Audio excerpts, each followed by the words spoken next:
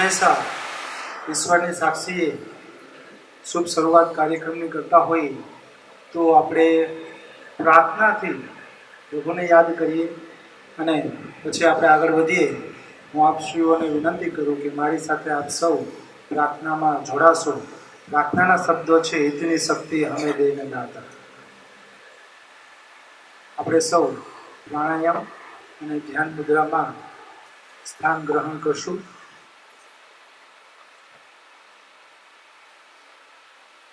ત્રણ વખત ઓમકાર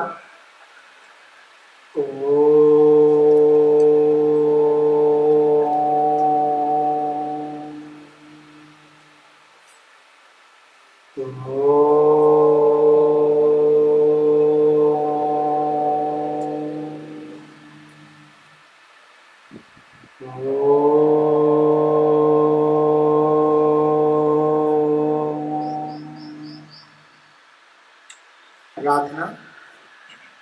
इतनी शक्ति हमें दे न दाता, मन का विश्वास कमजोर होना।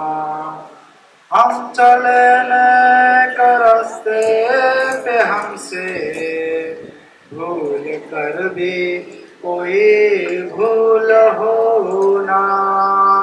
इतनी शक्ति हमें दे न दाता, मन का विश्वास कमजोर होना।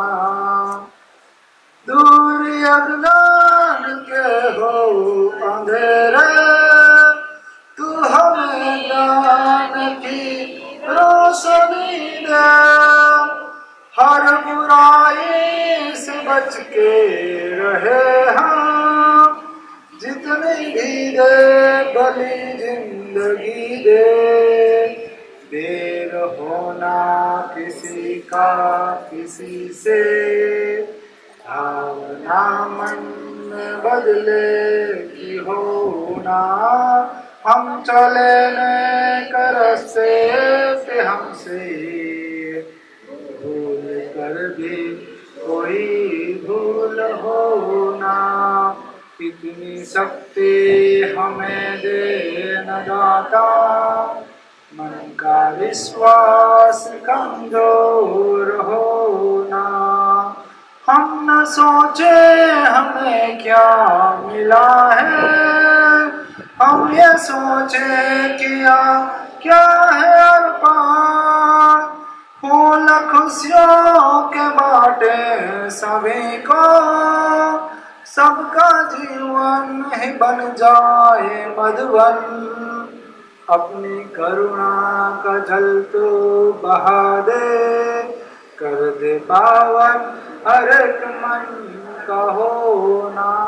हम चले न कर से हमसे भूल कर भी कोई भूल होना। इतनी शक्ति हमें दे न दाता, मन का विश्वास कमजोर होना। मन का विश्वास कमजोर होना।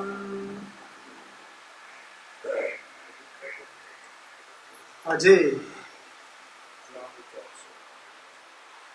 हेल्थ स्पीच आम तो 11मु आयोजन है हेल्थ स्पीच नु भारत और अमेरिका सहित डॉक्टर टीबी कनेरिया साहेब द्वारा 11मी हेल्थ स्पीच नु आयोजन आज પાંજરાપોર गौशाला मुकामे स्व गुलाम हुसैन भाई नाथाभाई कोटोड़िया तथा स्मरणार्थीओ तरफथी परिवारजनों आर्थिक अनुदान थी आजनु आ मानव सेवा यज्ञ में हूँ आप सौनु स्वागत करूँ छूँ, आवकारूँ छूँ।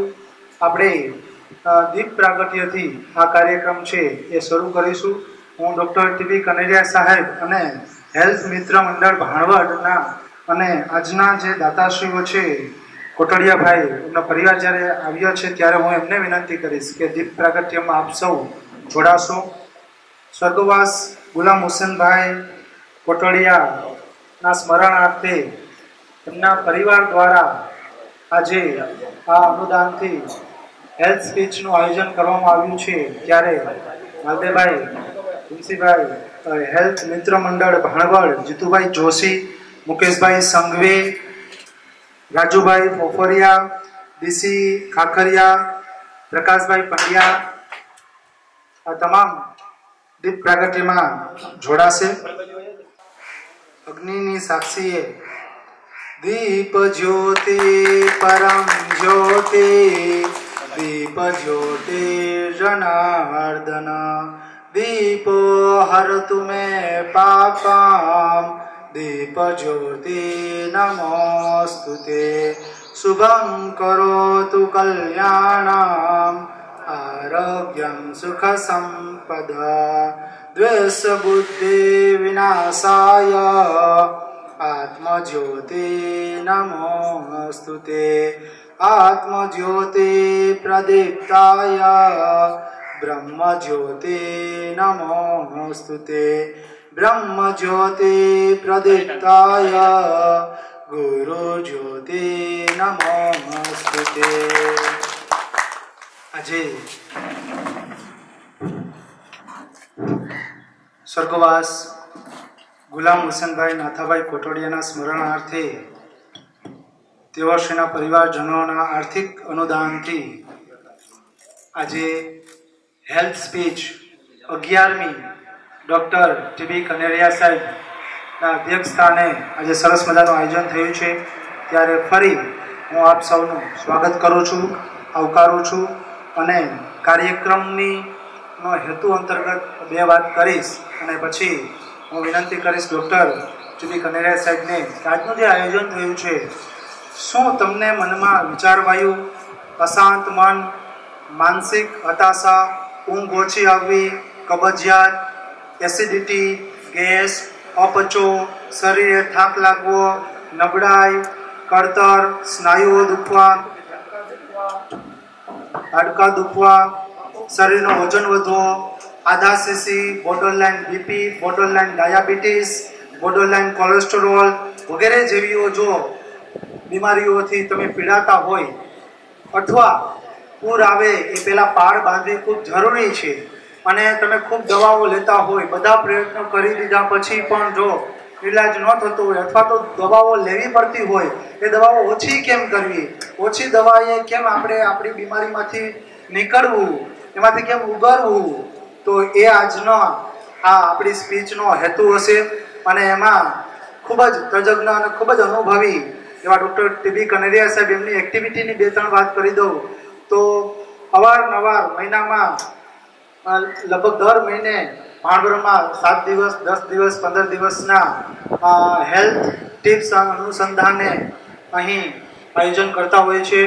સોશિયલ મીડિયાના માધ્યમથી હેલ્થ ટિપ્સ છે એ અસંખ્ય લોકોને એની સેવા મળી રહી છે અને અસંખ્ય લોકોએ પોતાની ઘણી બધી દવાઓ ચાલુ હોય એ દવાઓ ઓછી કરી છે અને ફાયદાઓ થયા છે. ત્યારે આ 11મી સ્પીચ હેલ્થ સ્પીચ જે ભારત નહીં અમેરિકા સુધી પણ એમની હેલ્થ સ્પીચના આયોજન થાય છે. ત્યારે આપણે સૌ સૌભાગ્ય છે કે આપણી વચ્ચે ડૉક્ટર ટીબી કનેરિયા સાહેબ છે, તો એમને જ વિનંતી કરીએ, સૌ પ્રથમ તાળીઓથી પહેલાં એમનું અભિવાદન કરીએ કે સરસ જ્યારે પણ ભાણવડવાસીઓ બોલાવે તો હસતા મુખે એ તૈયાર હોય છે. તો એમને વિનંતી કરીશ કે આપની 11મી હેલ્થ સ્પીચ છે એ આજે આપણી સમક્ષ રજૂ કરે ડૉક્ટર ટીબી કનેરિયા સાહેબ. આખી સ્પીચનો હાર્દ જો વાત કરી દઉં ઇન શોર્ટ, ઇંગ્લિશમાં એક વધારે ફિટ વાક્ય લાગે છે ને પહેલા કહીશ ને મેં ઘણીવાર અમેરિકામાં યુઝ કરેલું છે. How to maintain hour vibrant health. થનગનતી તંદુરસ્તી કેમ જાળવવી. This is my favourite word. ગુજરાતીમાં કહું તો તંદુરસ્તી કેમ જાળવવી. શું કરીએ તો બીમાર જ ન પડીએ. This is the first. શું કરીએ તો બીમાર કદાચ પડીએ તો દવા વગર સાજા થઈએ. નંબર 2. નંબર 3, શું કરીએ તો કદાચ દવાથી સાજા ન થઈએ અને દવા લેવી પડે તો ઓછી દવાથી સાજા થઈ, ઓછા પાવરની દવાથી સાજા થઈ, ઓછો સમયની દવા લેવાથી સાજા થઈ.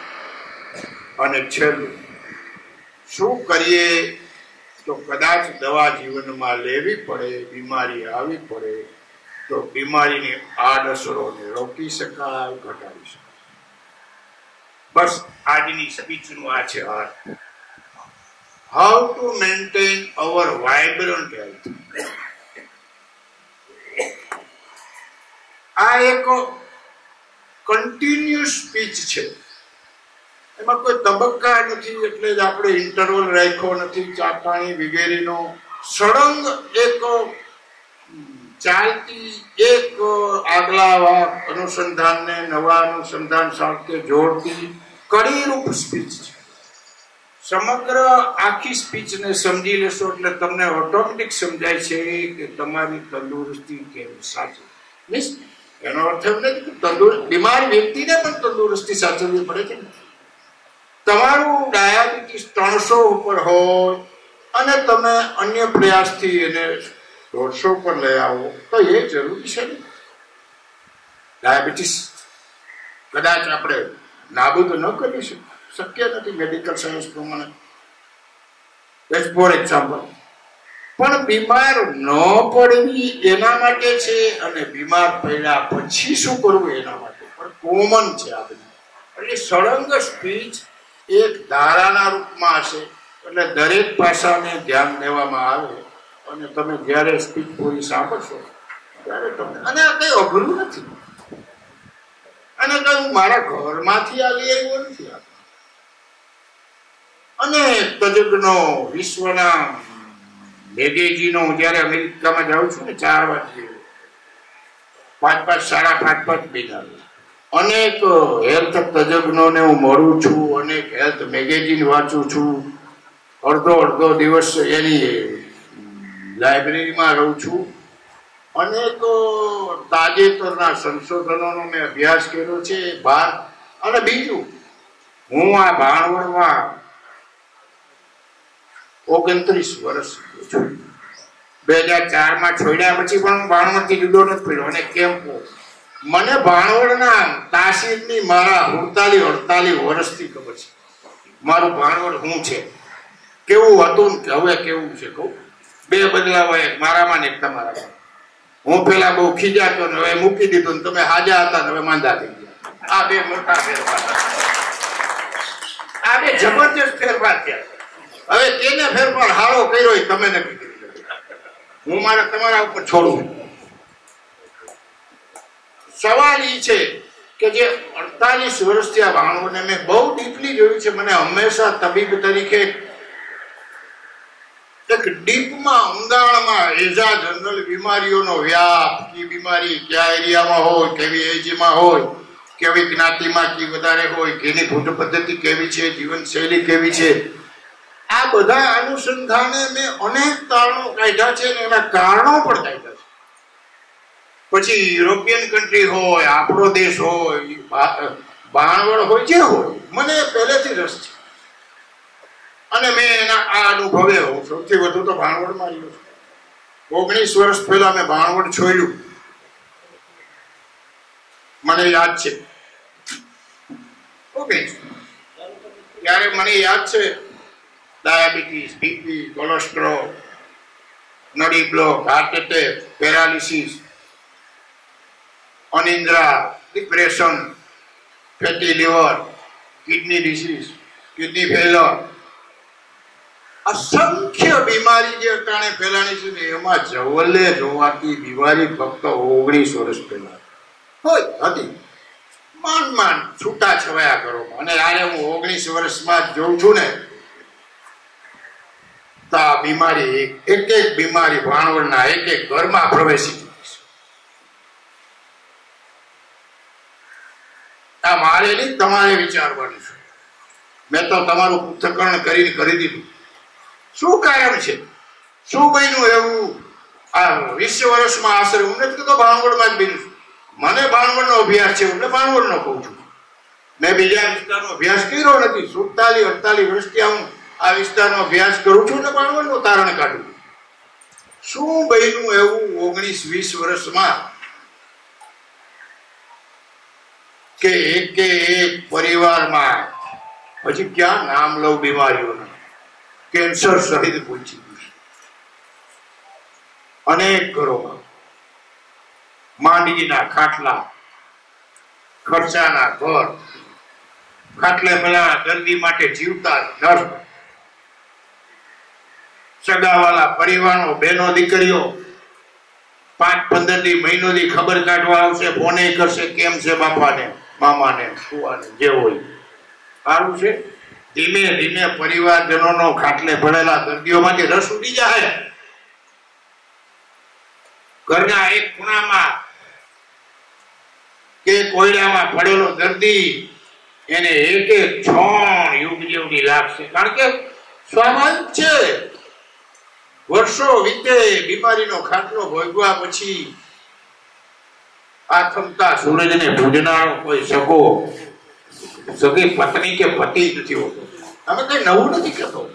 આ સમયે જે દર્દીની પરિસ્થિતિ થશે અને જે થઈ રહી છે, આજે અનેક ઘરોમાં થઈ રહી છે, એમાં જરાય સિદ્ધ. અને આ ગૌશાળાની પવિત્ર ભૂમિ ઉપરથી કહું છું, મારું તારણ કોઈથી ખોટું નથી હોતું. અને તમે બધા જાણો છો, મારું નિદાન પણ ખોટું નથી હોતું. આજથી આ 19 વર્ષમાં પરિસ્થિતિ થઈ છે. આવનારા બીજા જ 19 વર્ષમાં આપણા દેશના ઘરે ઘરે એક કેન્સરનો દર્દી હશે. આ મારું લખેલું હોત છે. કારણ છે ને, હું કઈ ગપ્પુ નથી મારતો. આવશે. શું કારણ છે?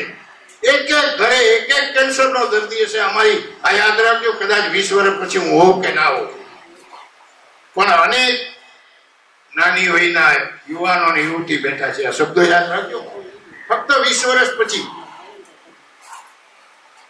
ડાયાબિટીસ, હાર્ટ એટેક યુવાનોમાં, એ બધી બીમારીને તો કેન્સર માં પૂરતો નથી, તો તમે સમજી જ લેજો. એ તો ઓલરેડી મોટા ભાગના ઘરમાં પ્રવેશી ચૂકી છે. આવું શું બન્યું આ 20 વર્ષમાં આશરે, કે જે બીમારી છૂટી છવાઈ હતી એ આજે મોટા ભાગના ઘરમાં પ્રવેશી ચૂકી છે. શું કારણ, શું બન્યું, આજે આપણે એ જાણવું છે અને એને ઉપાય જાણવા છે. શું એના માટે સરકારો જવાબદાર છે?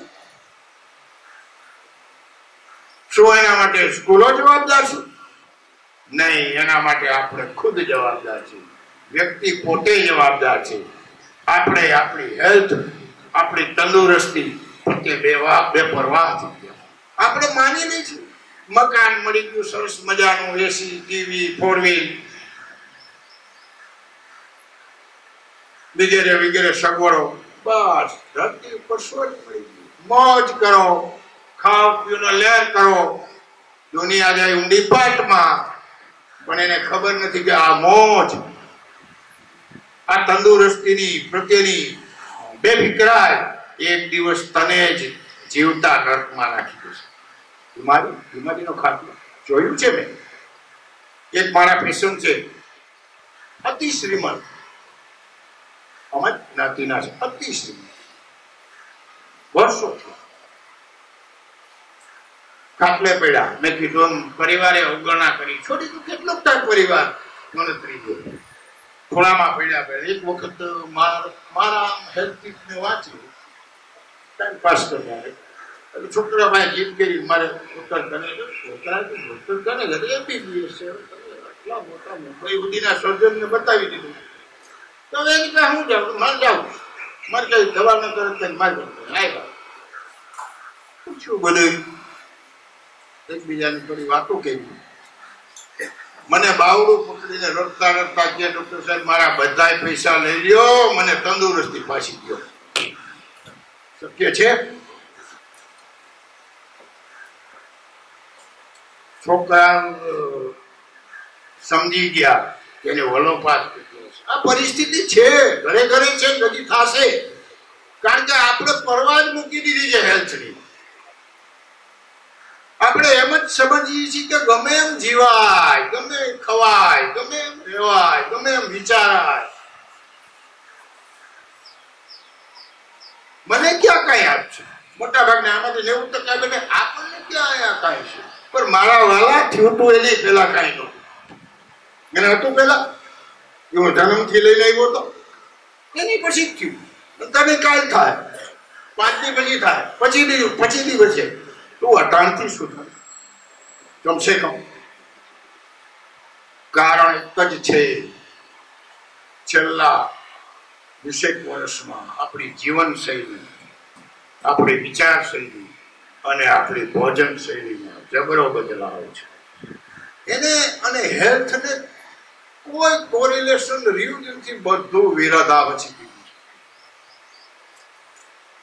બસ આજની સીટમાં આપણે આ ચર્ચા કરીએ.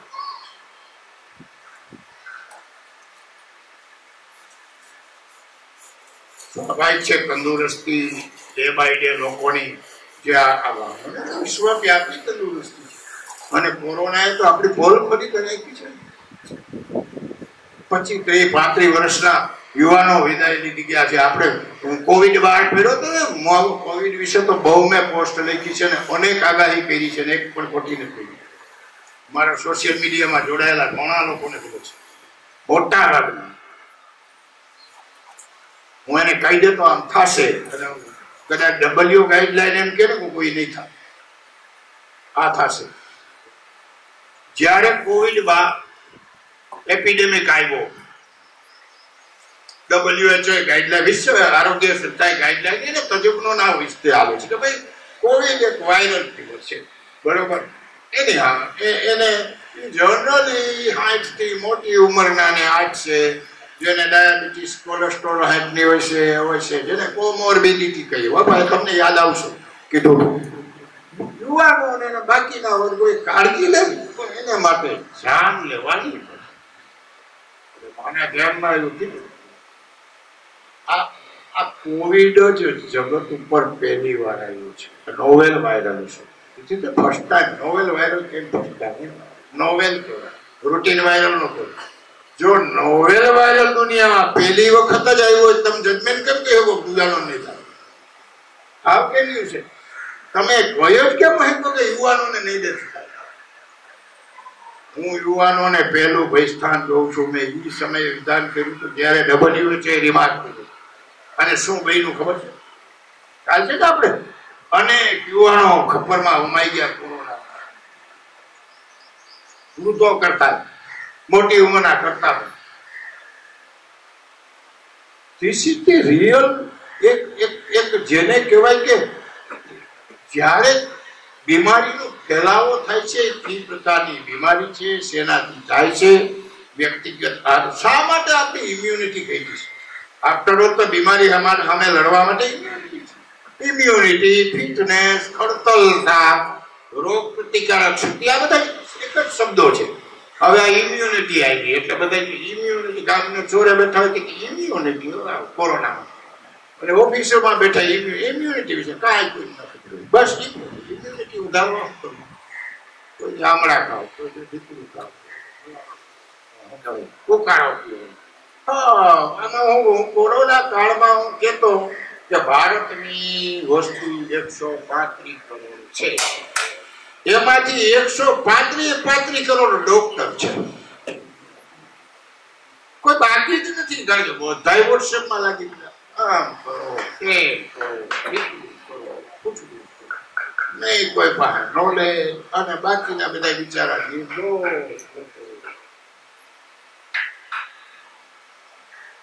ગેરમાર્ગે. બધા તો સોશિયલ મીડિયા એ તો સિનેમાની દુનિયા છે. સિનેમાની દુનિયામાં કઈ હાચું ન હોય, શોર્ટ મીડિયામાં કઈ હાચું તો જગ્ન દ્વારા કાઢ્યું. સવાલ એ થાય કે ફિટનેસ કોઈ એક બીમારી સામે નથી કામ કરતું. રોગ પ્રતિકારથી ફિટનેસ ઓવરઓલ તમને કામ આવે છે. કોવિડ આવે કે બીજો કોઈ વાયરલ આવે કે ભવિષ્યમાં ડાયાબિટીસ આવે, કેન્સર આવે, દરેક માટે રોગ પ્રતિકારક શક્તિ જનરલ શબ્દ. એ તમારે એને અમુક હાઈટ ઉપર રાખવા માટે શું કરવું, એ આપણી આજની સ્પીચનો વિષય છે.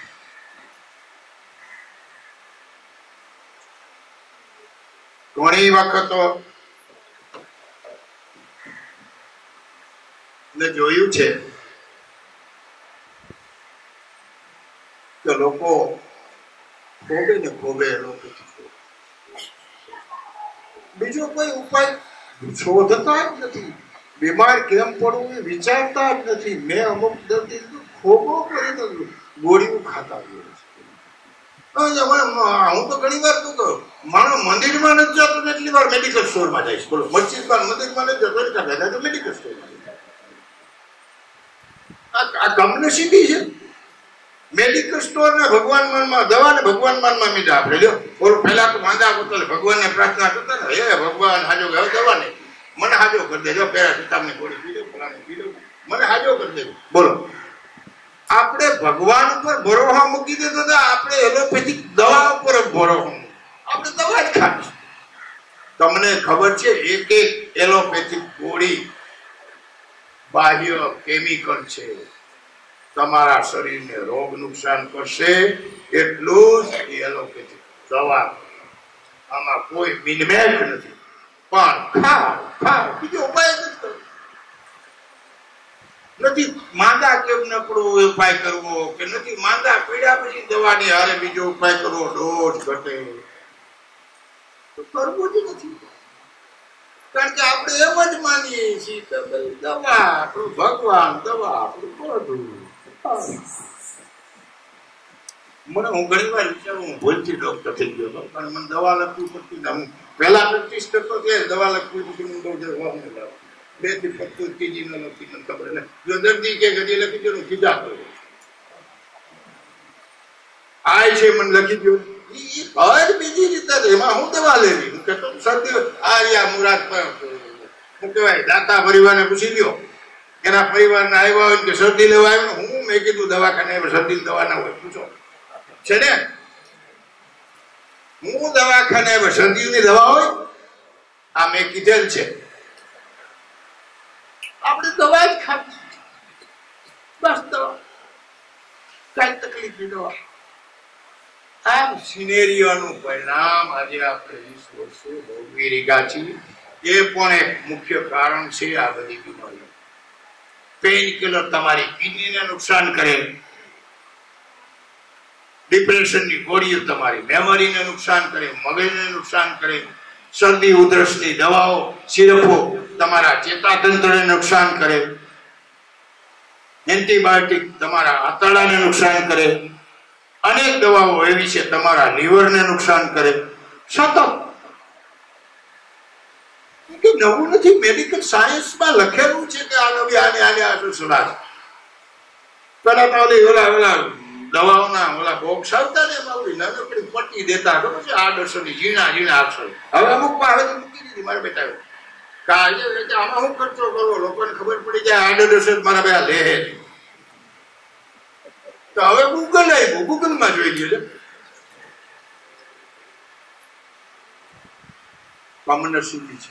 પેલા પોતાને દવા સહારા જાવું પડે, એટલું બધું અઘરું છે. પણ તમે 1000 મિલીગ્રામની ગોળી લ્યો, તમે 1000ની આડઅસર ભોગવો અને 500ની આડઅસર ભોગવો, એમાં ફરક છે કે નહીં? ભેગા બીજા પ્રયત્ન કરો. અત્યારે 1000 છે તો 500 વાળીના પ્રયાસ. આજે આપણે હવે કેવા જવાની છે એનો સાર શું કરવાનું? આ બધી વસ્તુ વિચારવી પડશે ને. નકર એક દિવસ આપણી જીવન શૈલી, ભોજન શૈલી અને વિચાર શૈલી માથે એલોપેથિક દવાઓ આ ધરતી ઉપર નર્કનું નિર્માણ કરશે. એમાં હું જરાય નથી અતિશયોક્તિ હજી.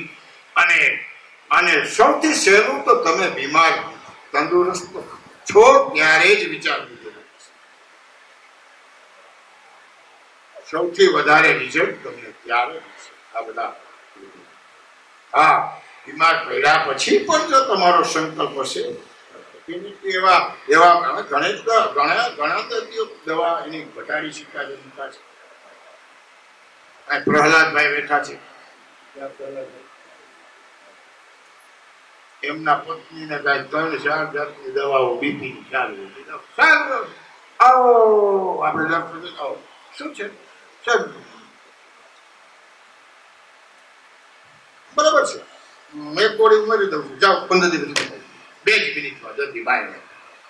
ત્રીજું સેન્ટન્સ નહીં બધે બરાબર છે, એક કોડી પણ કાંઈ બરોબર છે તો એક બીજી હુકમ ફોકસ મને એ તો કે એવું તો કોઈ પૂછતું નથી. જો બરોબર હોય તો આ હાથની હુકાને ફોકસ પ્રિસિઝનમાં એ તો કે મને તમારે સમજી લેવાનું હુકામ જે છે. ડોક્ટરો બહાર ટાઈમ નથી, એક જ મિનિટમાં કાઢી ગયા. પાછા તો અમુક કયો સાહેબ જલ્દી વારો લઈ લીધો, લે જલ્દી વારો લઈ લીધો તો ક્યાંમાંથી લઈ લીધું? આ પ્રકારનું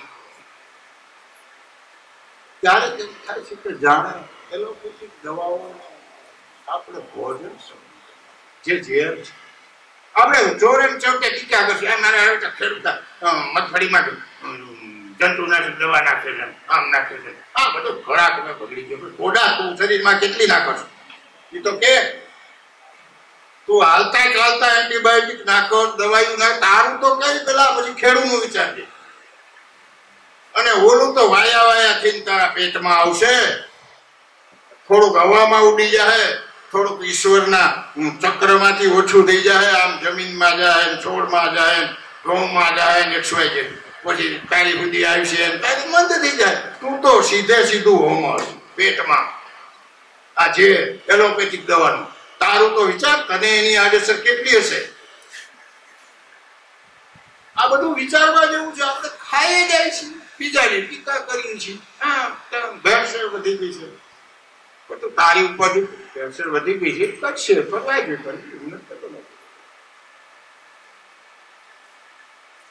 અનેક કારણો છે આ પરિસ્થિતિનું નિર્માણ થવાનું. વૈશ્વિક કારણો છે જેમાં આપણો સામૂહિક કારણો. હું એમ નથી કહેતો આજે આપણે ચર્ચા કરવા જાય છીએ વ્યક્તિગત કારણોની છે, કારણ કે વ્યક્તિગત કારણોને સોલ્વ કરવા આપણા હાથમાં છે. વિશ્વ વૈશ્વિક કારણોમાં તમે હું કરવા માંડીએ તો આપણે તો સામૂહિક પ્રયત્નો છે. પર્યાવરણ અને ભેળસેળ સામૂહિક, જંતુનાશક દવાનો વપરાશ સામૂહિક છે. આમાં એકલા તો આપણે કરી શકીએ, પણ તું તારું તો તારે જે કરવાના છે તારામાં સુધારી પેલા કર. કમસે કમ તારી ઇમ્યુનિટી તો સ્ટ્રોંગ કર, તારી રોગ પ્રતિકારક સ્ટ્રોંગ કર, જેથી કરીને થોડું ઘણું તને તારા હાથમાં એવી વસ્તુ મળી જાય તો તારું શરીર તો ટકશે ના. ઈશ્વરે શક્તિ આપી છે એવું કોઈ ન માની લે કે અમુક હદ સુધી ઈશ્વરે બહુ શક્તિ આપી છે આપણા શરીરમાં, એની સામે લડવાની. પણ પછી અમુક હોય નથી જાય ને પછી ભગવાન કે હવે તું જાય ને તારું જાય. હવે હવે હું તને બધી અનિયમિતતા થાય, ક્યાં જાય ઈશ્વર? થોડી ઘણી અનિયમિતતાઓ સહન કરવાની ઈશ્વરની શક્તિ આપેલી છે.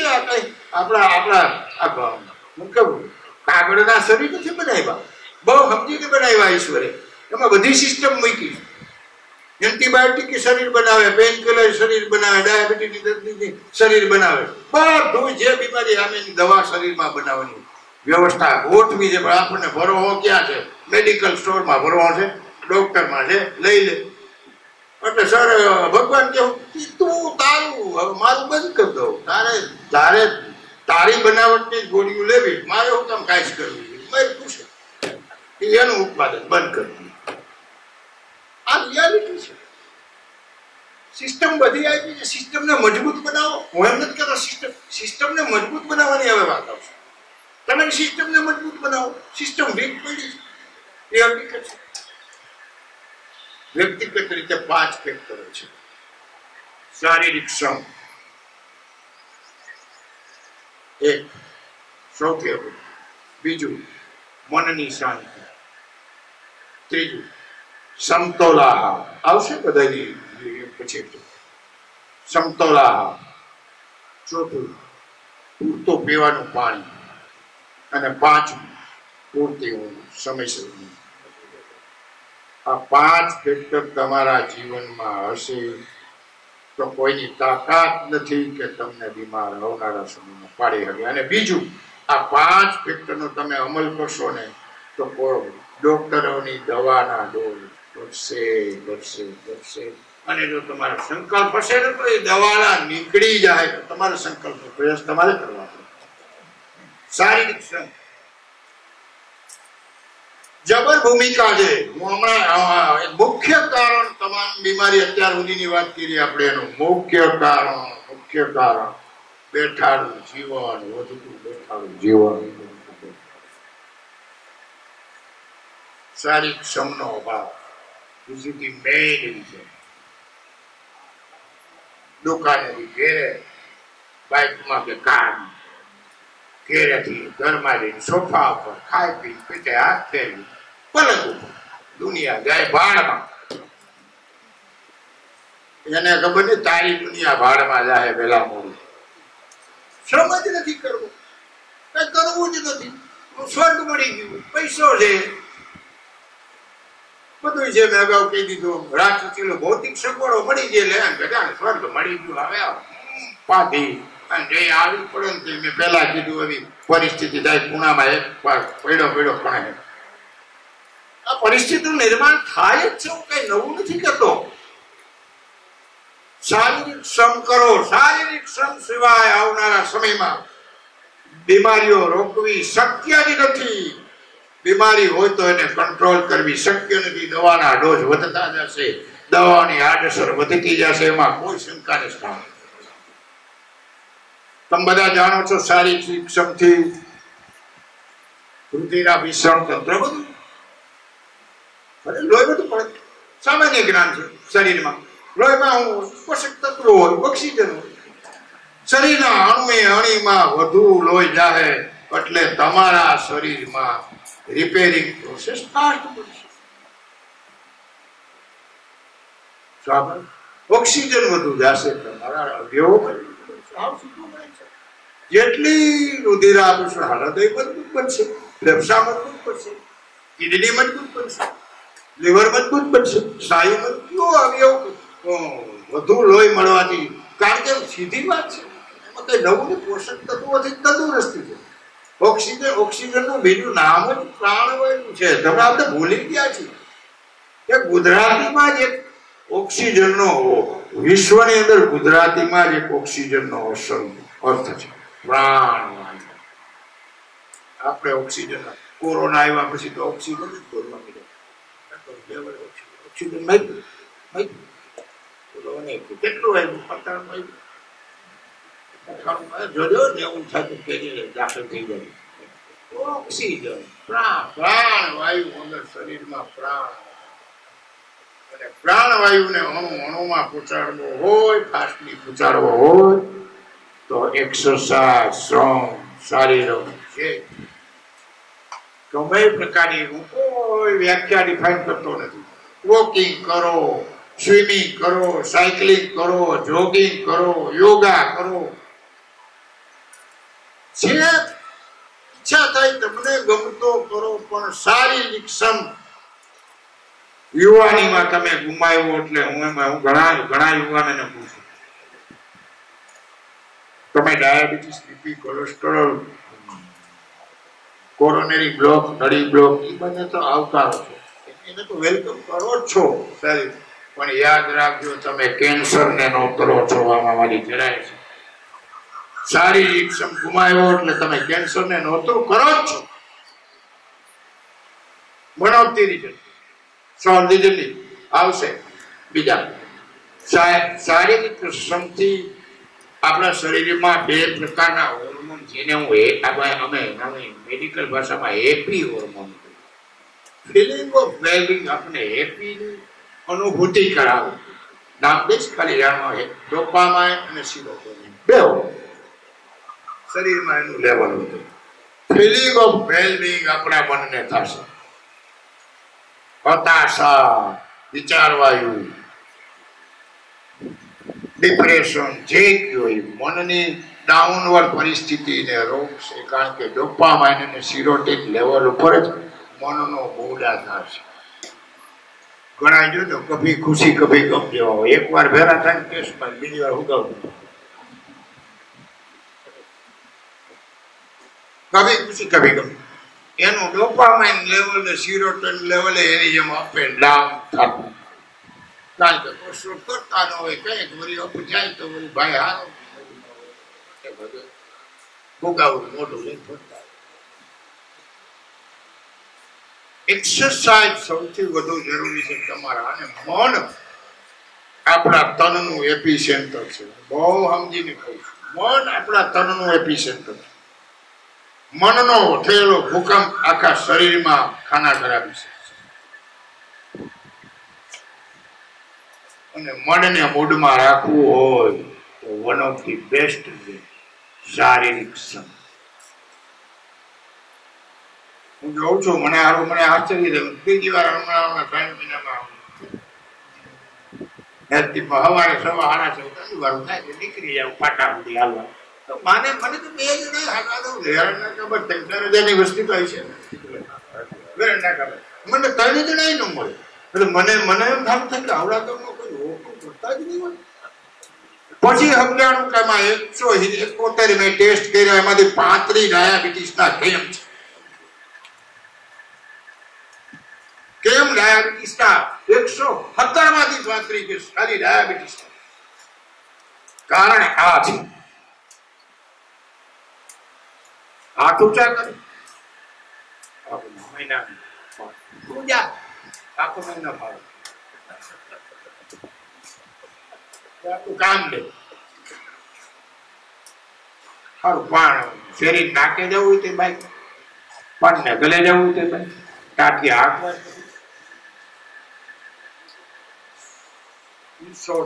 શારીરિક શ્રમ કરવો છે. કાર્ય કરવું કેટલો કરવો એ આવે 30.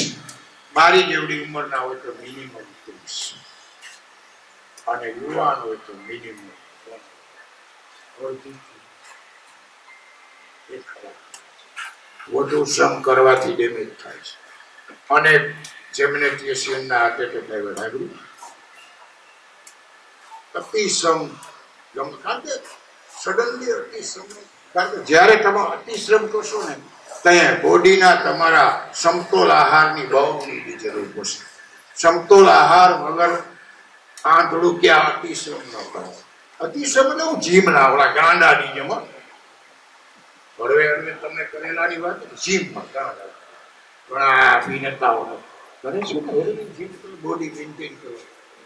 અને એના ફૂડ એડવાઇઝર હોય મારા જેવા પોતા જાણવે નહીં. અને ફૂડ જ્યારે તમે અતિશ્રમ કરો છો આજના સમયમાં, આપણા બાપ દાદા સમયમાં બીજું નહોતું. વળી એક જણા મને કીધું આપણા બાપ દાદા તો કઈ નતો સમતોલા. આપણા બાપ દાદા તો મનની શાંતિ હતી ક્યાંય કોઈ કરતા. આપણે મલક નહીં ઉપાડી આવશે એ રીતે નહીં, બધું ભેરું કરવાનું છે. મેં ક્યાંય એક કારણ કીધું, કારણ તો બધા હારે લેવાના કરતા હોય ને એમ કે સાહેબ હું તો કરું બાકીના. શારીરિક શ્રમ 30 થી 60 પહેલા ધીમે ધીમે શરૂ કરો. સ્ટોરી લે. Walking is the best exercise. આજ લાગે બીજી નથી. સારા મજાના સ્પોર્ટ શૂઝ પહેરીને ઓલા સંપલિયા સ્લીપરિયા પહેરીને પહેલા બોડીનું બેલેન્સ ઇક્વલ રહેવું જોઈએ. નહીં તો જાતે દાડે ગોઠણ કહાય મણકા બેલેન્સ હોવું જોઈએ. આ તો સ્લીપરિયા આનું પર લે સંપલિયું એક કરતા ઘણા ગહાઈ ગયું.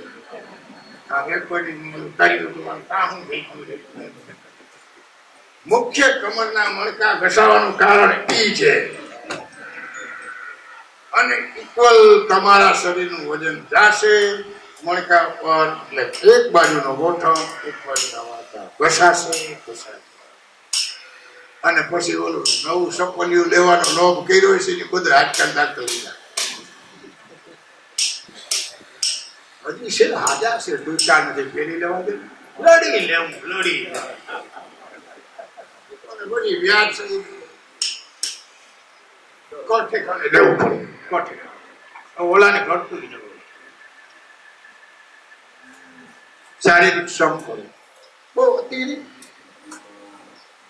શારીરિક શ્રમ વગર તંદુરસ્તી શક્ય નથી. તમારે જે બીમારીના હું તમને વચન દઉં છું, આઈ બેઠો ડાયાબિટીસ હોય, બીપી હોય, જે તમારી બીમારી હોય, તમે દરરોજ આ કરો, 3 મહિના પછી તમારા પેરામીટર માપો, એ જ બોડીને એટલા ડોઝમાં તમારી બોડી અડધી ન થઈ જાય, હું ડિગ્રી મૂકી દઈશ. કરો, કરી જુઓ. કરવું નથી, બસ ગોળી વધારે ડોઝ વધારે દુકાનો લઈને બેસી ગયા. આ સમસ્યા આપણે જ ઉકેલવી છે. શારીરિક શ્રમ, મનની શાંતિ, આ બધું ઘેરું જોયું. એક કરતા બાકી ન કરો ચાલે.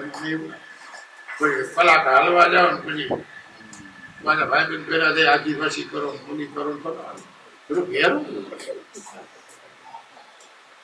ભેરું થોડું ભેરું. કારણ કે આ તો મોટી મોટી વસ્તુ મેળવવી હોય તો જીમતે મોટી એમને તો પ્રશ્ન નથી કીધો ને કર્યા વગર કઈ મળતું નહીં. કઈ આટલા વર્ષ પેલા ગીતા લખી ગયો તો સમજીને લખ્યું છે. મનની શાંતિ, તમને જે શોખ હોય. મેં અનેક મારા છેલ્લા 2 કેમ્પમાં નામ તો નહીં દઉં કારણ કે પણ એના પરિવારજનો માનસિક ડિપ્રેશન, સાયકિયાટ્રીની ગોળી ઉપર યુવાનોને મૂકી દીધા હતા.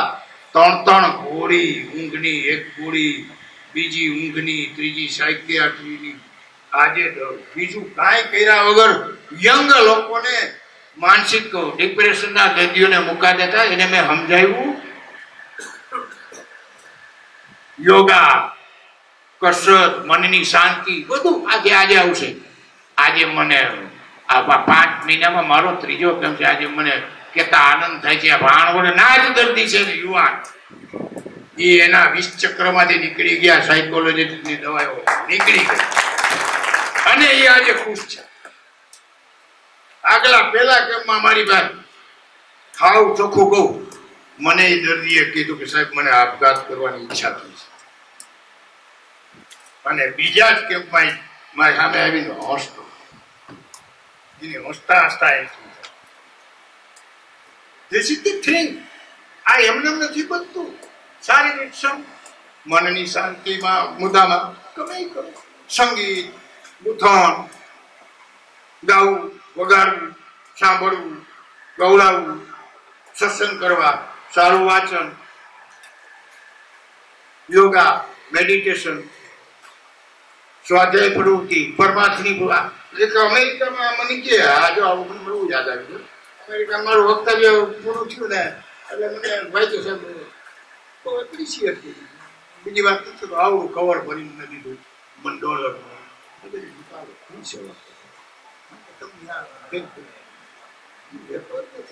પૈસા લેવાનો આવ્યો કે આટલું બધું સરસ તમે બહુ આગળ $51 બાકી થપ્પો કેટલા મેં જઈને પાછું મન કે આ બધું તો ઠીક, પણ તમારા દેશમાં તમે આટલી સ્પીચ આપો છો, કોઈ અમલ કરે છે? સામેવાળો અમલ કરી અને મિત્ર તો મારી પાસે છે. પણ હું આ પરમાર્થની પ્રવૃત્તિ કરું છું એટલે મનને મારા મનને શાંતિ મળે છે. વિપાક એ સર્ટિફિકેટ હું દઉં. મારો એ જવાબ આપું, પરમાર્થ કરો. પરમાર્થ નો ઘણા મને ભાંડવલમાં કે સાહેબ ભાંડવલ બગડી ગયું છે, કઈ કરાય નહીં, નીકળું થોડું બધું કરો. મારા હાથ કરું અમે વાળાને જે કરતું મારે મેં કરો એ કરવા. મને આ મજા આવે છે. આ પ્રવૃત્તિ નિસ્વાર્થ સેવા મને મજા આવે છે. મારી આ વયમાં હું આનાથી બેસ્ટ મારી વચ્ચે છે આપું, ફરી આપું. આનાથી આ ઉંમરમાં મારે તંદુરસ્ત રહેવું હોય બીજું હું કેવો ભાઈ મારી વચ્ચે છે. 74 વર્ષે મને કોઈ બીમારી નથી, ડાયાબિટીસ નથી, કોલેસ્ટ્રોલ નથી, નળી બ્લોક થઈ, નળી 98 દિવસ કાંઈ ઊંધાઈ ભગવાન થાય, કાંઈ તો થઈ જાય, કાંઈ નથી, થોડું કઈ નથી. તો કાંઈક તો મેં કાંઈક કરતો એનું મેળવ્યું છે. પરમાર્થની પ્રવૃત્તિ કરો જેટલી થાય હતી, જેમાં રસ હોય એમાં હું કોઈ કાંઈ કહેતો નથી કે તમે આ જ કરો. પરમાત્મા અને નકારાત્મક જીવનમાંથી જોયું. બહુ નુકસાન કરે છે નકારાત્મક. અને ત્યાં સુધી કહું, નકારાત્મક સ્વભાવ તમને કેન્સર સુધી લઈ જશે. આ બહુ સમજીને કહું છું. અને તજજ્ઞોના અભ્યાસ કરીને કહું છું. નકારાત્મક સ્વભાવ, કટકટ, ઈર્ષા, અદેખાય, જે કયો એમાં નામ થોડું બધા જાણો છો. આ આદત છે ને એ તમાકુ ને દારૂના વ્યસનથી પણ વધારે ભયંકર છે. અમારા શબ્દો લખી લેજો. કોની ભયંકર નથી એમ નથી કહેવું, એનાથી પણ વધારે છે. તમે જોયું આજથી થોડાક વર્ષ પહેલા પુરુષો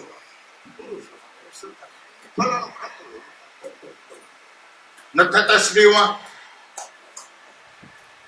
થવા માંડ્યા ને. સ્ત્રીઓમાં કેન્સરનું પ્રમાણ કેટલું વધી ગયું. નથી વ્યસન કેટલું વધી ગયું. શું વધ્યું? નકારાત્મક આદિ વાંચી. બસ મગજને તમે નકારાત્મક જેટલા સંકેત દેશો એટલા, મેં તમને કીધું, મન આપણું એપી સેન્ટર છે તમારા શરીરની અંદર. વેલા મોડું ડેમેજ કરશે અને કરશે. ક્યાં આવ્યું નહીં, ક્યાં જગ્યાએ તમારા ઓવરઓલ તમારા શરીરની જુદા જુદા અવયવોની મજબૂતી કે નબળાઈ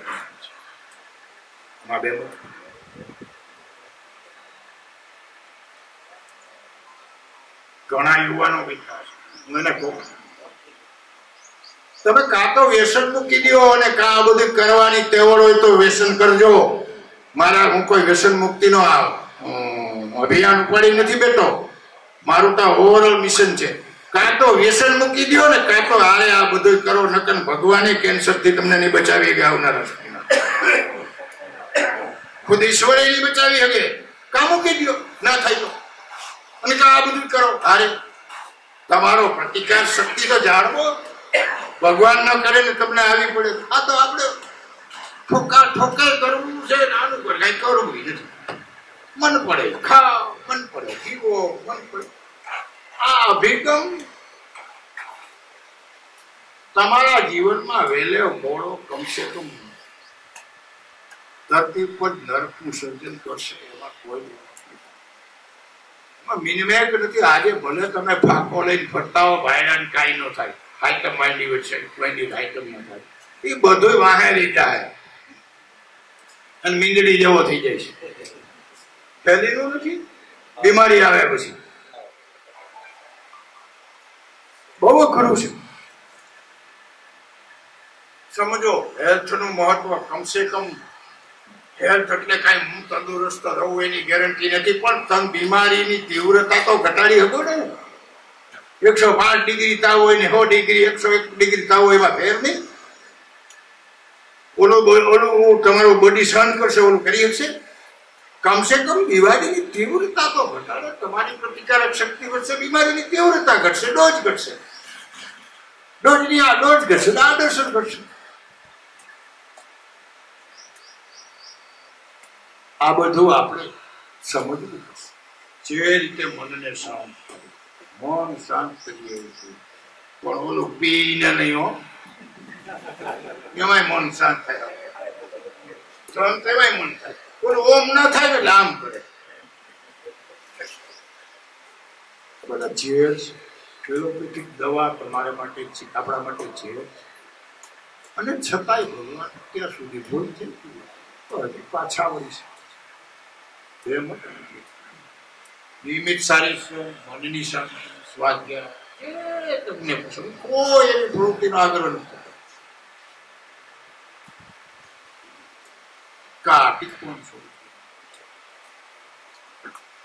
જબરજસ્ત.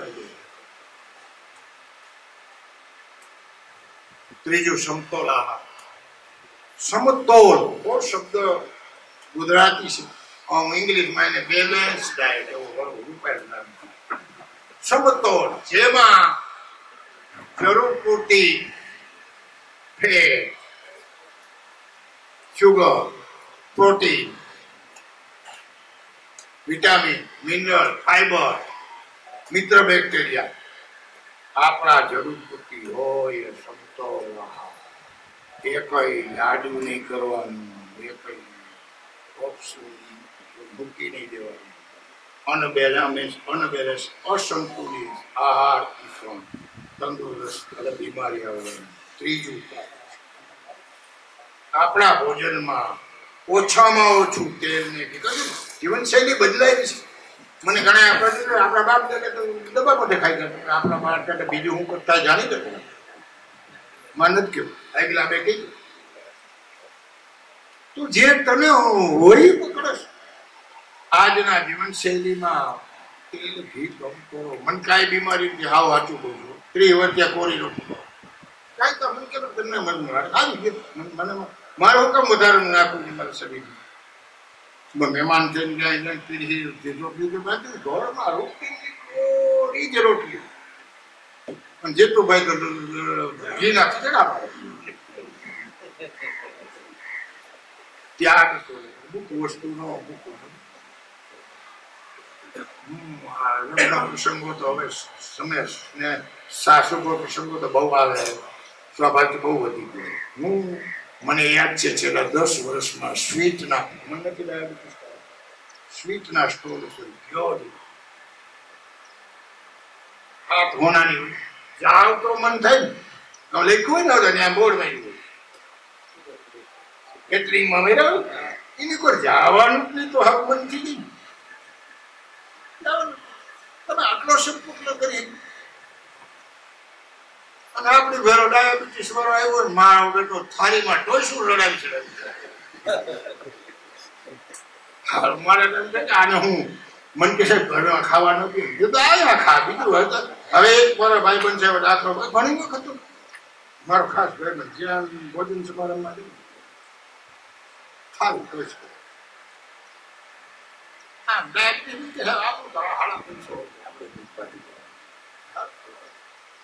મારું ખાસ ભાઈ મારું જાણે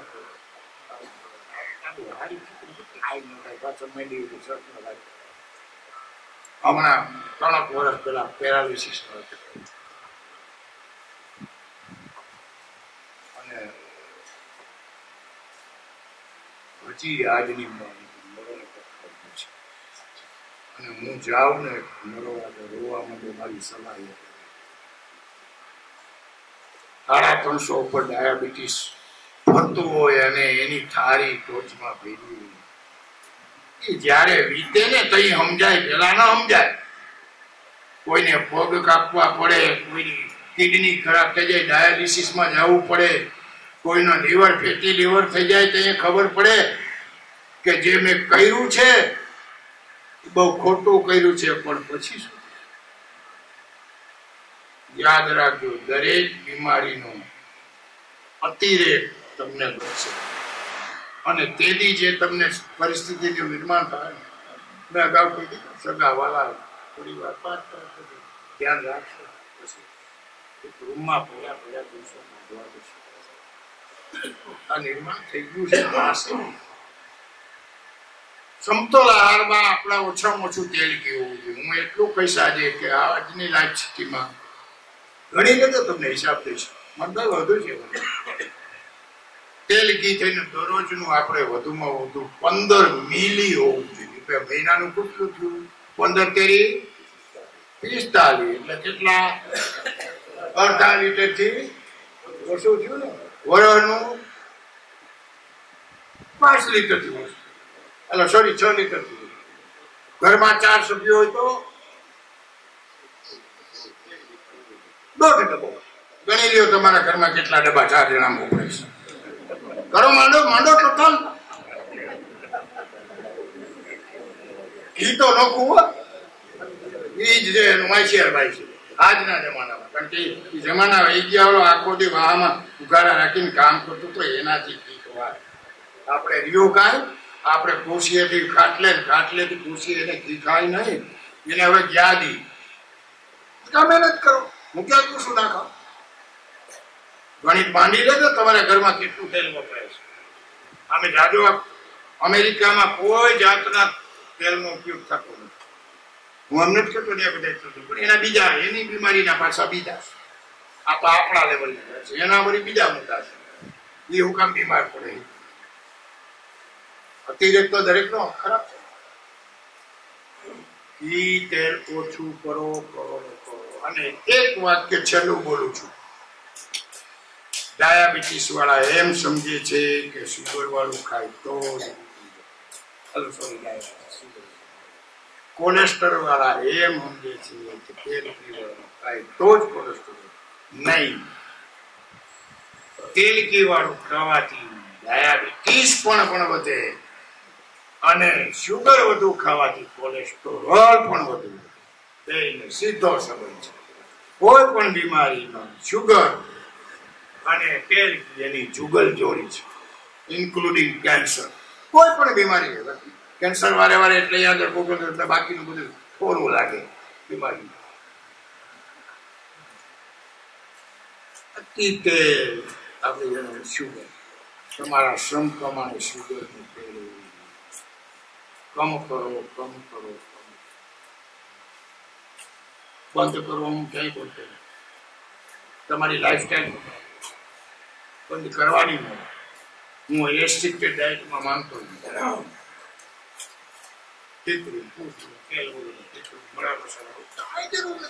શરીરને વધારે તત્વોની જરૂર. તમે બધું ભેગું કરો.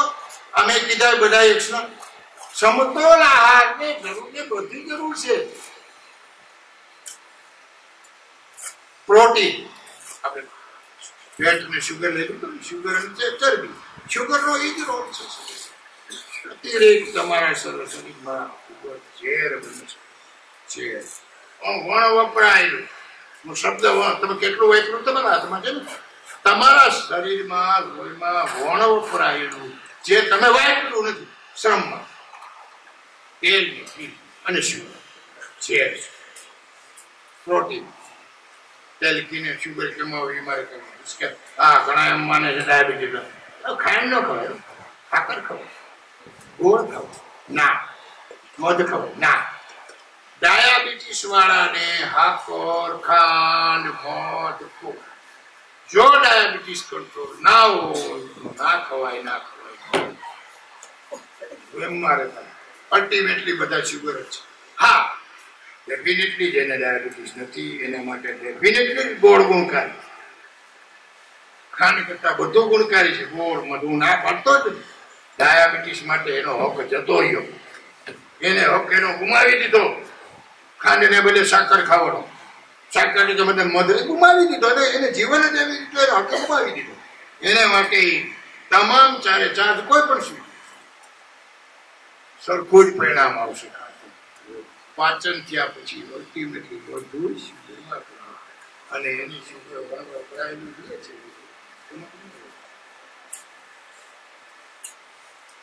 પ્રોટીન, પ્રોટીન આપણા બંધારણનું આખો સમગ્ર બ્રહ્માંડ મોટે ભાગે પ્રોટીન મોટે ધૂળ પથરા બ્રહ્માંડ કહી દીધું ને. જીવ, વાયરસ, મનુષ્યો, જંતુ બધું કહી દીધું. નિર્જીવ જીવ, નિર્જીવ બધું જીવ નિર્જીવ મુખ્યત્વે પ્રોટીનનું બનેલું છે આખું શરીર. પ્રોટીન વધુમાં વધુ ખાવ. જો આવ્યું ને હવે હું ખાવું, હવે આવ્યું. હું નાવું ન ખાવું બધું થોડું કહેવાય. જે આવશે હું ખાવું. વિવિધ દાળ, વિવિધ અનાજ, વિવિધ કઠોળ, વિવિધ ડ્રાયફ્રૂટ, મગફળી પ્રોટીનનો સોર્સ છે. વેજીટેરિયનો માટે બીજા સોર્સ જ નથી. નોનવેજ વાળા માટે ઘણા છે.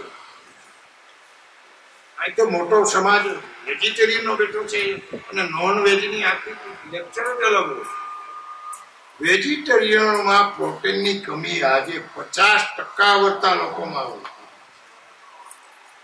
પેટ જ શુગર ને ફેટ થી ભરે છે. પ્રોટીન ને જગાય તો પ્રોટીનમાં અવાજ ન હોય તો બધું મીઠું હોય, મીઠાશ તો હોય. કોણ આ રીતે ટેફલું ખાતો હોય મજા આવે બીજા મજા આવે. પ્રોટીન, વિવિધ પ્રોટીન. પ્રોટીનમાં અનાજમાં આવે તો મિલિયટ આવ્યું છે. આપણે પીએમ સાહેબ બહુ સમજી ગયું. જુદા જુદા ધાન, જાડા ધાન, જુવાર, બાજરો, રાગી, મકા કમસે કમ તમારા ભોજનમાં સામેલ કરો. તમારા માટે અમૃત.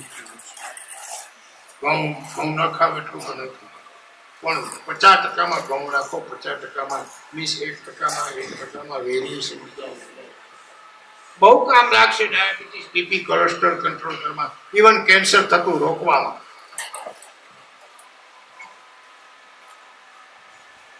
વિવિધ દાળ, વિવિધ કઠોળ, વિવિધ ડ્રાયફ્રૂટ, મગફળી પ્રોટીનથી ભરેલા છે દરેક ઘરમાં. હું તો ચોખ્ખા ખાસા સમજી લેજો, દરેક ઘરમાં કાં તો દરરોજ એક દાળ બનવી જોઈએ અને કાંઈક દરરોજ કઠોળ બનવું જોઈએ, નહીંતર પ્રોટીનની કમી થશે. એકલા અનાજમાં નહીં, એમાં ભાતની જરૂર નથી. ભાત હું કહેતો નથી ભાત બનાવે, દાળ બોલો, ભાત બોલો, ભાત વગર ન ખાય કે. દરેક ઘરમાં ખાસ કરીને બીમાર છે, બાળકો છે, વૃદ્ધ છે અને યુવાનો જેને તંદુરસ્ત, કાં તો દરરોજ દાળ અને કાં તો દરરોજ વિવિધ બનવું જ જોઈએ, પાણામાં આવવું જ જોઈએ. અને એટલા પૈસા હોય તો ડ્રાય ફ્રૂટ તો છે ખિસ્સામાં કાવડી આવે. આ તો સસ્તું પડે ને, આપણે એ જોવું જોઈએ ને. કોમન મેન ને હું જાય આપણે બધું મોટા માનાની વાત કરી તો એની વાત જ છે. આ તો જન્મે નથી. પ્રોટીનેક્સ ને બોર્નવિટા, અરે મારા વાલા, તારા પ્રોટીન બોર્નવિટામાં જેટલું પ્રોટીનેક્સ છે ને એનું તો એક ખોબો ચાઇનામાં છે, એ ખવડાવ ને. થોડું તો બહારનું કૃત્રિમ છે. અને પ્રોટીનેક્સ ને બોર્નવિટા ખાઈ લીધી. કોઈ પહેલવાન ભાઈકો નથી દુનિયામાં. ભાઈકો છે દૂધના કટોરા પી. ભાઈકો બતાવો બને બસ. હે તમે નથી ખવડાવતા બોર્નવિટા? ના, ખવડાવો. અમે તો 6 મહિનાનો છે તેની ખવડાવ. કદનો આપણને હું તો સાંભળતો મને ભાઈ શાક પકાલે શરીર ખવડાવે આવી વાત હું સાંભળું કેવું એને. મારા ઘર મિશીને ઘરે આવી દાંત કાઢી આપણે શું અમાર કરીએ હું સમજુ. દૂધ હું ઘણી વાર કહું, વટાણું છોકરું હોય ને ઓલું માસ ખાડી લઈને વાહ કરે તો એ તો ઓલું ખાય. મમ્મીજીનું ભોજન છે ને એને લેવું હોય તો વાહે ફરવું પડે. અને ઓલું બાલાજીનું ભોજન હોય તો ચપો ચપ ખાઈ જાય પડી. આ કમનસીબી છે, સમજવું પડશે. બાળપણથી જ તમારે બાળકનો કેમ, જો હું કહું એટલું ઘણી વાર કહું છું મારે કે તમારા બાળકોને સંપત્તિ ના આપી શકો તો કાંઈ નહીં, અફસોસ ના કરતા. તમારા બાળકને સ્વાસ્થ્ય નહીં આપો ને તમે ભગવાનનો અપરાધ કરો. સંપત્તિ ના આપો તો કાંઈ નહીં, સ્વાસ્થ્ય આપો. એની જવાબદારી માવતરની છે. બોલો તો ભાઈ પાડોશી ભાઈ વાત કરતી છોકરો કઈ મોકો થાય, મમ્મી મારે પડી બાલાજી તમને દઈ ગયું વાતો ડિસ્ટર્બ ના કરે. અને ઓલો 2 મિનિટ પડીકા. હું બહુ સમજીને કઉ છું, જ્યારથી બજારો ઉભરાવા માંડી ને પડીકા પેકેટ નમકીન, ત્યારથી બાળકોની હોસ્પિટલ ઉભરાવા લાગી. અમારું સેન્ટેન્સ યાદ રાખવું, પેલા નહોતી ઉભરાવી. આ બધું આપણે ઊભી કરેલું છું ને, એમાં કઈ કોઈએ નથી કર્યું. સમજવું જ પડશે. એ બીજું આપણે એના માટે. અને જો તમે સમજશો, હું તો ગૃહિણીને બહુ કહું, ગૃહિણીની હાજરી તો અહીંયા આવે. મારું 500 ગૃહિણી છે, આખા પરિવારને કેન્દ્ર, આખા પરિવારનું તંદુરસ્તી, બાળકથી માંડીને વડીલ સુધીની જવાબદારી દીધી. આ લડતા તો ત્યાંના ત્યાં તો અહીંયા સાંભળીને પછી કે આવું તો પીતા હસું છું મારા એવું નથી. આ બધા થોડોક કઈ હળવી પડો આવી જાય બધું ગંભીર લેવાનું. પણ ગૃહિણીઓની જાગૃતિ બહુ જરૂરી છે. આપણું ભોજન ઓછામાં ઓછા તેલમાં ઓછા તેલમાં શાક બનાવતા શીખવાડે, ઓછામાં ઓછું બાફેલું.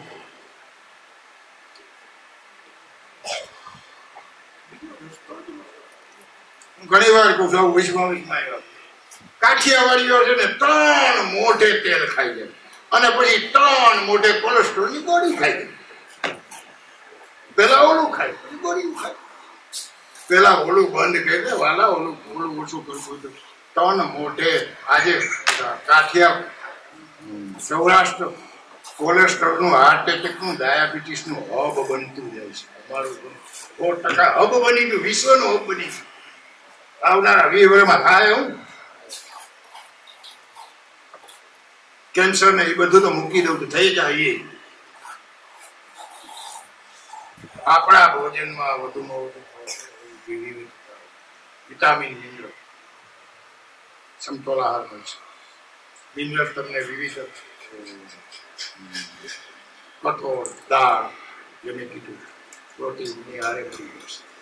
એમાં વેરિએશન આપશો. તમામ વિટામિન, તે પ્રકારના વિટામિન,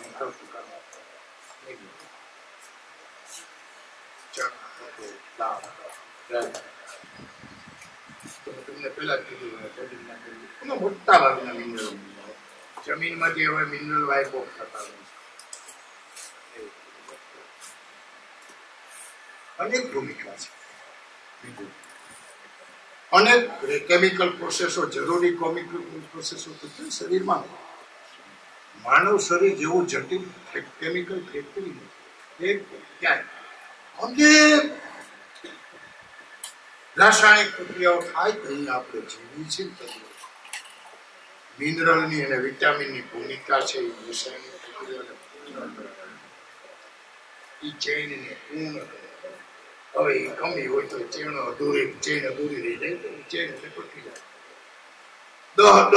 10 સ્ટેપે કોઈ કેમિકલ રિએક્શન પૂર્ણ થતું હોય તો એક સ્ટેપે ફલાણા મિનરલની જતું, બીજા સ્ટેપે ઓલા વિટામિન. એક 10 સ્ટેપમાં દરેક વિટામિન, મિનરલની. હવે તમે એક મારી 2 ની કમી હોય, ચેઇન કપાઈ જાય કે કેમિકલ રિએક્શન અધૂરું કે પૂર્ણ કે વિકૃત થઈ જાય.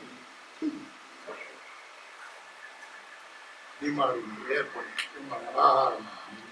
અને પ્રોટીન આવે, મોટા ભાગના પ્રોટીન આવે, મિનરલ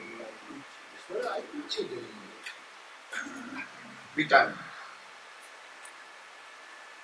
લીલા શાકભાજી હું ઘણી વાર લીલા શાકભાજી એને યાદ રાખો. લીલા અને શાકભાજીની ખોટા ધરતી ઉપરનો અમૃત છે. સમજી નથી, ધરતી પરનું અમૃત છે. તમારા શાકભાજી સિઝનલ વિવિધતા રાખો. દરેક વિટામિન, દરેક ફ્રૂટમાં અલગ વિટામિન. ગુજરાત તો જુઓ, ફ્રૂટમાં બધું નહીં કીધું. મારો બેટો એક જ ખાતા કરે. રાજકોટમાં એક દર્દી ઘરવાળી લઈને આવી, સાહેબ જુઓ ના ફેફડા જેવા થઈ ખાઈ જોઈએ. ડોક્ટરો બધા કે આપણને ખબર નથી. પછી મને કે સાહેબ ખાવું આ થઈ ગયું નિદાન તમારા કામ ખૂટે મળવું. આમાં મને જડતું નથી. મને કે દરરોજ ગલકા ખાય, બાયને ગલકા થઈને ગલકા લીધી. અરે મેં કીધું વાલા, ગલકા ખોરાક છે એમ નથી કીધો, પણ એમાં વિટામિન ઈ મળશે. બીજેથી મળતા ક્યાંથી મળશે? સમજાયો. કલાક પછી એને ગોલકા મૂકા ઘણાય ગયો ભાઈ. થોડું ભાવે તો લુવાણાનું ગામ છે. મને એ યાદ છે, મારા પાડોમાં બેઠા હોય મારતો બટેટા, ભીંડામાં બટેટા, ફલાણામાં બટેટા, બટેટા પડી. ઓલા છોકરા ઓલા ફોડવા બટેટાના લઈ ખાઈ જાય. ગુવાર પણ જરૂર હું નથી કેતો બટેટા ખરાબ છે, પણ ઓલો બટેટાને હિસાબે ઓલું નથી ખાતો. તો એકલું ગુવારનું બનાય બટેટા ખવડાવે છે, એટલું બટેટાનું બતાવતું. હું ક્યાંક જ ન કરું. એ જરૂર છે. શાકમાં વિવિધતા હોય. પાલો, ભાજી, શાક, સલાડ, વિવિધ સિઝન પ્રમાણે કેવું મોંઘું. દરેક સિઝનમાં 4-5 જાતના મળતા વિવિધતા. દાળમાં વિવિધતા, બધી વિવિધતા. હું ઘણી વાર કહું છું, કાલે જ કીધું, આપણું ભોજન મેઘધનુષ જેવું, વિવિધતા. એક દી પીળા કલરનું ફૂડ ખાધું, એક દી લાલ કલરનું ખાધું, એક દી કેસરી કલરનું ખાધું, એક દી કાળા કલરનું ખાધું, એક દી લીલા. થઈ ગયું ને, મેઘધનુષ થઈ ગયું ને. કારણ કે દરેકમાં જતું છે.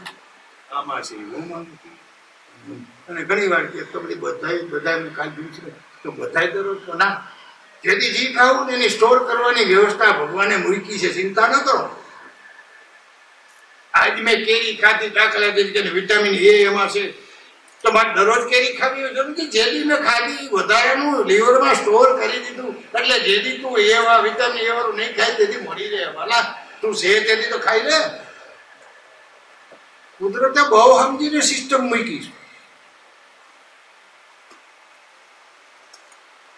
વિવિધતા રાખો. જનરલી ઝડપથી કહી દઉં તો કેસરી કલરમાં વિટામિન એ હોય, લીલા કલરમાં vitamin B complex, ખાટામાં vitamin C હોય, તમે બધા જાણો. ઈશ્વરે કેવું રચના કરી છે, વિવિધતા રાખો. પીળા કલરમાં ખટમીઠા પદાર્થો ફ્રૂટમાં વિટામિન સી હોય અને બી કોમ્પ્લેક્સ. એ રીતે શાક ગુવારમાં અલગ, પીડામાં અલગ, ઘણા બધું બુદ્ધિની દ્રષ્ટિ કરવો. એ બુદ્ધિનો રોલ નાખો. કાંઈક નોખું તો કર. સમતોલ શબ્દ લગાડું છું હું. દૂધી દરરોજ દૂધ હું જવાબ ન દઉં. હું કેટલાકને જવાબ દેવા લાગે છે ડોક્ટર થઈ ગયા છે આમાં. તું દૂધી ના પી એવું નથી કેતો, પણ એક દી બીજું જાય. કારેલા લે, ઓલું લે, બીટનો લે, પાલકનો લે. વિવિધતા. શરીરને દરેક વસ્તુની જરૂર છે, દૂધની જરૂર નથી. એમ વિવિધતા. વિટામિન લીલા શાકભાજીની ફૂટમાં ઈશ્વરે ભરપેર પણ બતાવ્યું. બને ત્યાં સુધી રિજનલ ફૂડ, વિદેશના તે બનાવી. લેકન તો હારો મોંઘા બહુ સારા બનાવી. અરે મારી માં પૈયું ખાને અટાણનું બધું નીચ છે. કામ તું હળ્યું ખાશે ગોળી કે ગોળ. આપણે વિદેશ બહુ આપણે ઘઉં હું કામ થાય ગોળા આપણે બહુ ગમે. વિદેશથી આવ્યું આપણે વાદળ તો કાળો કહેવાય. આપણા એશિયન જેવો રૂપવાસ તો થોડી બધું રૂપાળું. રોટલી રૂપાળી ખાવી જોઈએ. મૂળવાર નહીં, મૂળવાર બાઈકમાં એવું બહુ બધું કહી જાય એવું લાગે. તમે સમજી જાવ ગુણ ના થાય. વિટામિન મિનરલ વાળું પુષ્કળ ખાવ. હું તમને જો તમારા કોઈ પણ બીમારીને થતી રોકવા માટે અને થઈ હોય તો એને કંટ્રોલ કરવા માટે વિટામિન મિનરલ તમારા માટે અમૃત સાપું. હું તમને ચોખ્ખું કહી દઉં, ડાયાબિટીસ હોય તો, જેને ડાયાબિટીસ છે ઘણાને છે, તમારામાં જો તિલ ઘી કંટ્રોલ કરવાની ટેવડ હોય, શુગર કંટ્રોલ કરવાની ટેવડ હોય, પેલા શુગર ઓછું ખાવાની અથવા નહીં ખાવાની ટેવડ હોય, દરરોજ વોકિંગ કરશો, મનને શાંત રાખશો, તમે 1-2 કિલો કેરી ખાઈ જાવ, તમારી શુગર વધે તો ડિગ્રી મૂકી. આપણે કેરી ખાવી, ડોક્ટર થાય ફલાણું નહીં ખાવ, કેરા ન ખવાય. તમામ ફ્રૂટ કોઈ પણ બીમારીમાં ખાય, પણ બાકીનું સંભાળવું પડે. ઓનો હવાદ હોય તો ઓનો હવાદ મૂકવો પડે. બધું તો કેરી કરી લડે, તારે તો બધે જ લઈ જવું. આ જ્ઞાન આજની સ્પીચનું એના માટે જ છે કે તમે સમજો શું બીમારીમાં શું તજવું અને શું અપનાવવું. એમાં તમને અનર્થમાં સ્વાદ મળી જ જશે. કઈ તમને હું ભૂખા રાખવાનું નથી કેતો, લાંઘણ થશો એવું કે કીધું. કાલથી એક દર્દીને ઇન્ડિવિજ્યુઅલી બીમારી પ્રમાણે 30 મિનિટ લેવાનું છે. મારે કઈ દવા નથી લખવી, દવા ઓછી કરવાની છે. અને એટલી ઓછી કરી છે ને આખા હેતુ જ છે. વિટામિન મિનરલ ફાઈબર એટલે રેશમ. ઈશ્વરે ફાઈબર આપણા માટે વરદાન શાકાહારીઓને ફાઈબર ના મૂળથી લીધું. અને વેજીટેરિયન ફૂડ શાકાહાર ને વિશ્વનો સર્વશ્રેષ્ઠ આહાર માનવામાં આવે છે. એનું કારણ એની અંદરના ફાઈબર જે માંસાહારમાં નથી. એટલે જ વેસ્ટર્ન કન્ટ્રીમાં બીજા બીમારી છે. સર્વશ્રેષ્ઠ આહારનું કારણ ફાઈબર. રેસા બધા ફૂટ શાકભાજીમાં રેસા હોય, ખેત પેદાશોમાં બધામાં રેસા હોય. ગણે તો આમ શાક થાળી મૂલીએ ને રહો તો આજુબાજુ ચલાવી દે, રોટલી પડે ને રાહામાં દબાવી બંધ ખાઈ ભીતમાં વસ મારી ભીનું કરી ભાવતું ભાવે જે તેલ ઝેર ખાવું છે બંધવા મૂકી દેવા. બહુ સાચું મારું ભોજન પેલા હું બાંધો આશરે 150 ગ્રામ મારા પીસના શાક એમાંથી 75-80-90 ગ્રામ પેલા ચમચી લઈને લાખું ખાય લોકો ખાઈ જાવ પછી રોટલી ઉપાડ હું રોટલી જ ના ઉપાડું હાથમાં બટકું જ પછી ઉપાડવાનું. મારા ઘરમાં હું ગરમ ખાવ કર કોરી ખાધી ગરમ 2 જણા રહ્યા કઈ બીજી ઉપાધિ ન હોય. ગરમ જડે ચડાઈ જડે એટલે હું મારા ઘરવાળા સમજી ગયા કે અડધું શાક ખાય પછી હું રોટલી માંડું એટલે મોટલી મોટી માંડે મારું અડધું શાક ખવાઈ જાય રોટલી માંડે મારું 2 જણવા જાય ગરમ રોટલી બાકીના શાક મારા ઘરવાળા તો માણસો 30 દીમાં 15 રોટલી ખાવી દરરોજની અડધી સરેરાશ. કહેવાનું એને હવે જો ફ્રૂટ શાક ખવાય છે ઘરમાં ફ્રૂટ શાક ખાવા અને સંતાનો માટે તમારા ઘરમાં ફ્રૂટ સિઝન આવી એ સંતાનોમાં જો તમે એ ઘડતર ફ્રૂટનું જોશો ને એની જુવાનીમાં ઓર હશે એની હેલ્થ વધુમાં વધુ ફ્રૂટને મહત્વ. ફ્રૂટમાં ફાઈબર છે. ફાઈબર શરીરમાં ચપતા નથી, કોઈ કેલરી નથી, કબજિયાત નથી, મિત્ર બેક્ટેરિયા નથી. આ મિત્ર બેક્ટેરિયા વિશે આવીશું. ચલો ગમે એવા ડાયાબિટીસને કંટ્રોલ કરવાની ગમે એવા કેન્સરને થતું આંતરડામાં તમે જોજો આંતરડાની અંદર પાચન પ્રક્રિયા સમુદ્ર મંથન જેવી છે ખબર છે ને? યાદ છે સમુદ્ર મંથન દેવદાનમનું બહાર હું પડ્યું તો ઝેર ને અમૃત બે પીડા હતા ને એટલું અમૃત થોડું પડ્યું હતું. અમૃત શરીરમાં ચડી જશે અને ઝેર ફાઈબર પકડી રાખશે નહીં જવાની મહાદેવ બની. ફાઈબર આપણા માટે મહાદેવ બની જાય. તમારા ગળા મિસ લોહીની અંદર ઝેર ચડવાની દે જે ચયા પછીની પ્રક્રિયામાં તો બે પેદા થાય એટલું અમૃત થવું કીધું. ફાઈબર એને ચૂસી લેશે, શુગરને ચૂસી લેશે, ફેટ ચૂસી લેશે. ડાયાબિટીસ માટે તો બેસ્ટ કોલેસ્ટ્રોલ અને ડાયાબિટીસ માટે ફાઈબર બેસ્ટ.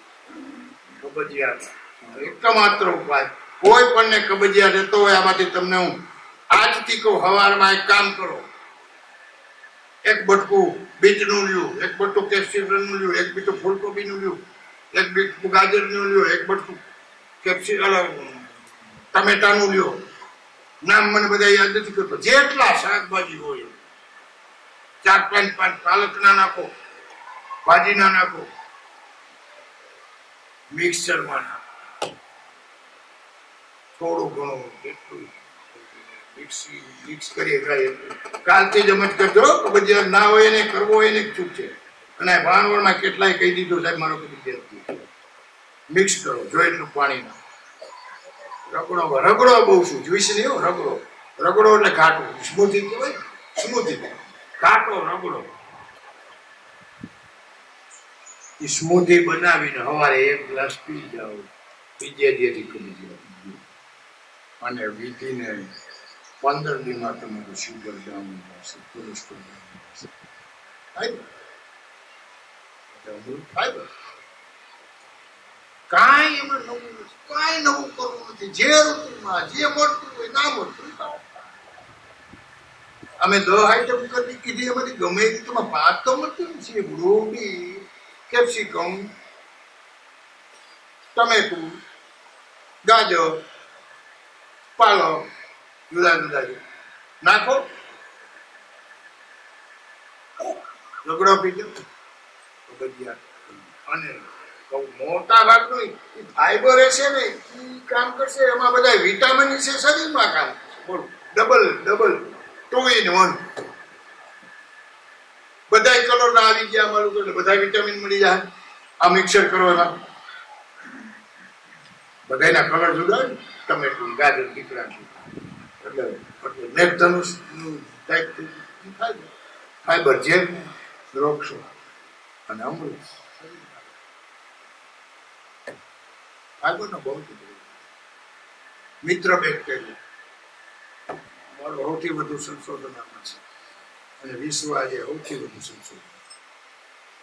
જ્યારથી આપણે મિત્ર બેક્ટેરિયાને મારવા માંડ્યા, ખેતરમાં, ઢોરમાં, બીમારીમાં, એન્ટીબાયોટિક, ખેતરમાં જંતુનાશક, ઢોરમાં ફિનાઇલના પ્રકાર, વંદાનો સ્પ્રે, માખીનો સ્પ્રે, કોઈ રેવા જ નથી. આપણે એને આપણા બાપની જ જરૂર છે.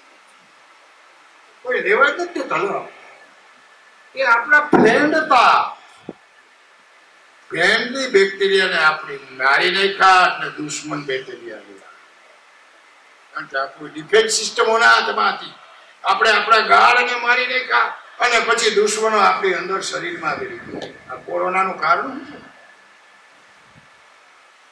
આડેધડ જંતુનાશક દવાનો ઉપયોગ, શરીરમાં એન્ટીબાયોટિકનું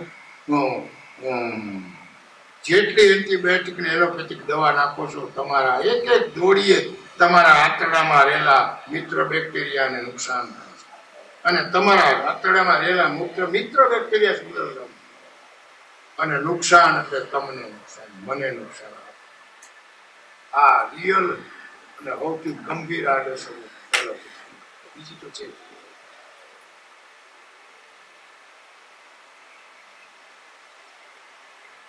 હવે જંતુનાશક ને એ બધું કઈ આપણા ફરી વ્યક્તિગત ઉપાય હતો. તમને સવાલ થાય તો કરવું, હું ક્યાંથી ગોતવા? તારામાં સારો સ્ત્રોત એનું બેટા પરંપરાગત રીતે બનાવેલું અથાણું. સૌથી સારામાં સારો સ્ત્રોત મિક્સ બેક્ટેરિયા. તંદુરસ્ત રહેવું હોય તો તમારા ભોજનમાં અથાણું હોવું જ જોઈએ. અઠવાડિયામાં 1, 2, 3 વાર, જ્યાંની વાર પણ ઘરે બનાવેલું, મોલમાંથી મળેલું વિનેગર નાખેલું કેમિકલ છે. તમારા બેક્ટેરિયા જેવું પરંપરાગત રીતે એનું દાદીમાનું અથાણું બોલું છું. આ નવી પેઢી આવ્યો હોય ને, ત્યાં ડોહિયું વહી જાય પેલા શીખી લેજો. અથાણા બનાવતા, રોટલા બાજરા બનાવતા, નકર પછી એ જડશે નહીં. અને એ તો સાચું વસ્તુ છે. અમૃત સમાન છે. કેટલું શક્ય એટલો કેરીનું, ગુંદાનું, ગાજરનું તમને ઠીક લાગે. અથાણામાં મિત્ર બેક્ટેરિયા અને બીજું દહીં.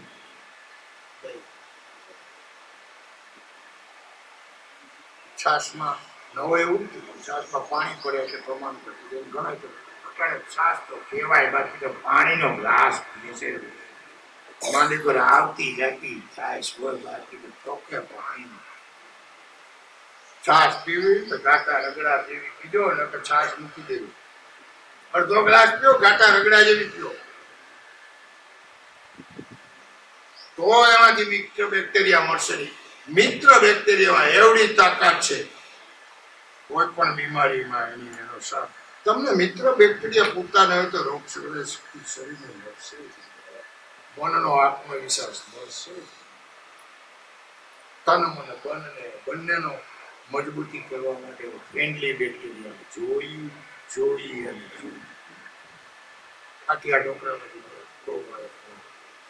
ખાટિયા ઢોકળામાં મળે, ખમણમાં મળે,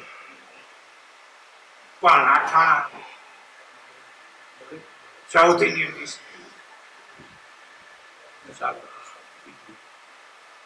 આથાવાળી ચીજ મેન અથાણું. આથા ઉપરથી શબ્દ લેલો. અથાણું એટલે જે વસ્તુ આથા લાગે છે અથાણું. આથો શેનો લાગે? મિત્ર બેક્ટેરિયા. આથાના ભણ્યા એમાં મિત્ર બેક્ટેરિયા ડેવલપ થાય, જે આપણા મિત્રો છે.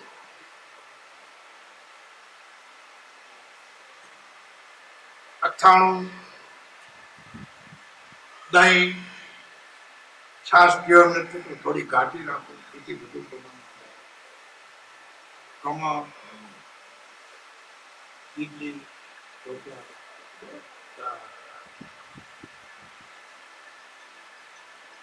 ઢોસા,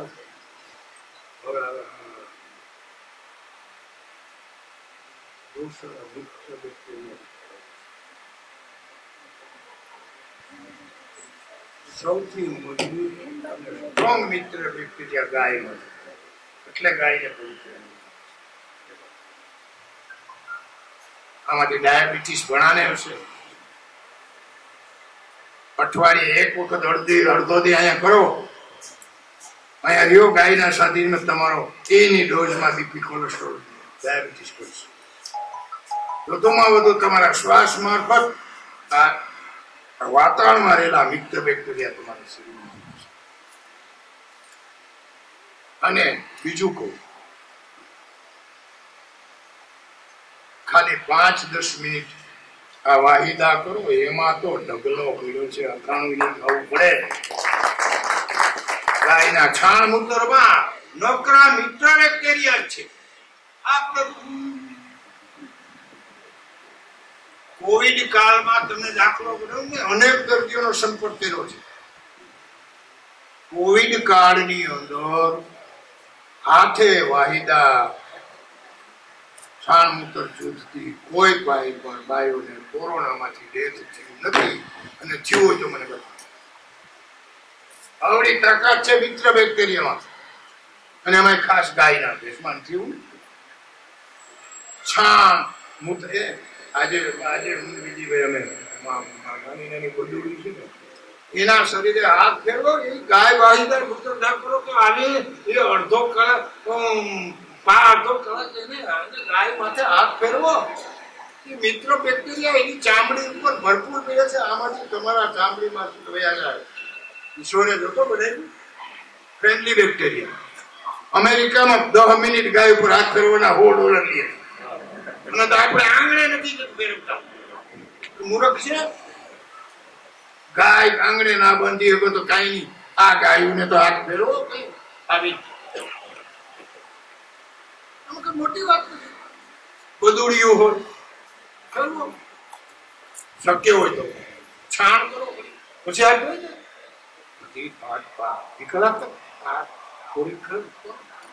હવામાં મિત્ર બેક્ટેરિયા, છાણમાં મિત્ર બેક્ટેરિયા, ગાયના મૂત્રમાં બેક્ટેરિયા, એની ચામડી પર બેક્ટેરિયા, દરેક રીતે તમને મિત્ર બેક્ટેરિયા મળશે.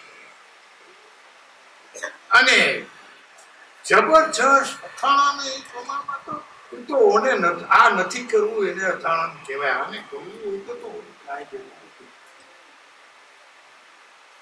મિત્ર બેક્ટેરિયામાં જબરી તમારે તમારા ડિફેન્સ ગમે એ બીમારીને રોકવાની. જઈ આવું કે ગૌશાળામાં આમ થવું હતું, હું મારી પીડા ઠેકાણા નથી.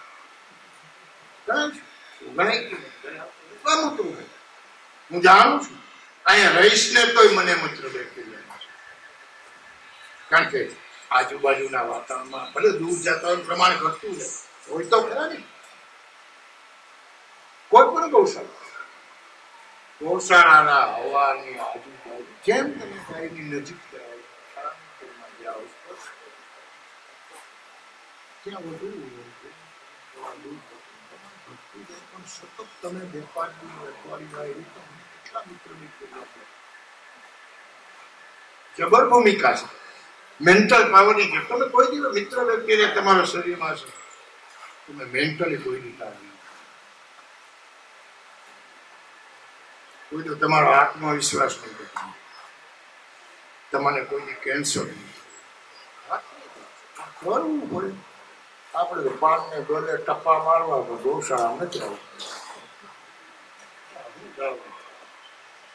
મુકેશભાઈ કરે છે. ખાલી બગીચામાં બેહો, હું તો ત્યાં સુધી એના કરતા ગૌશાળાના ઓટા ઉપર બેહો મળશે. બીજું કાંઈ ન કરો તો કાંઈ નહીં. જ્યાં ગૌશાળા હોય ને હશે નહીં ને ઓટો તો હે બેવાને પાડી ઓટો કાંઈક તો હોય ને ગૌશાળા હોય ને બેસો.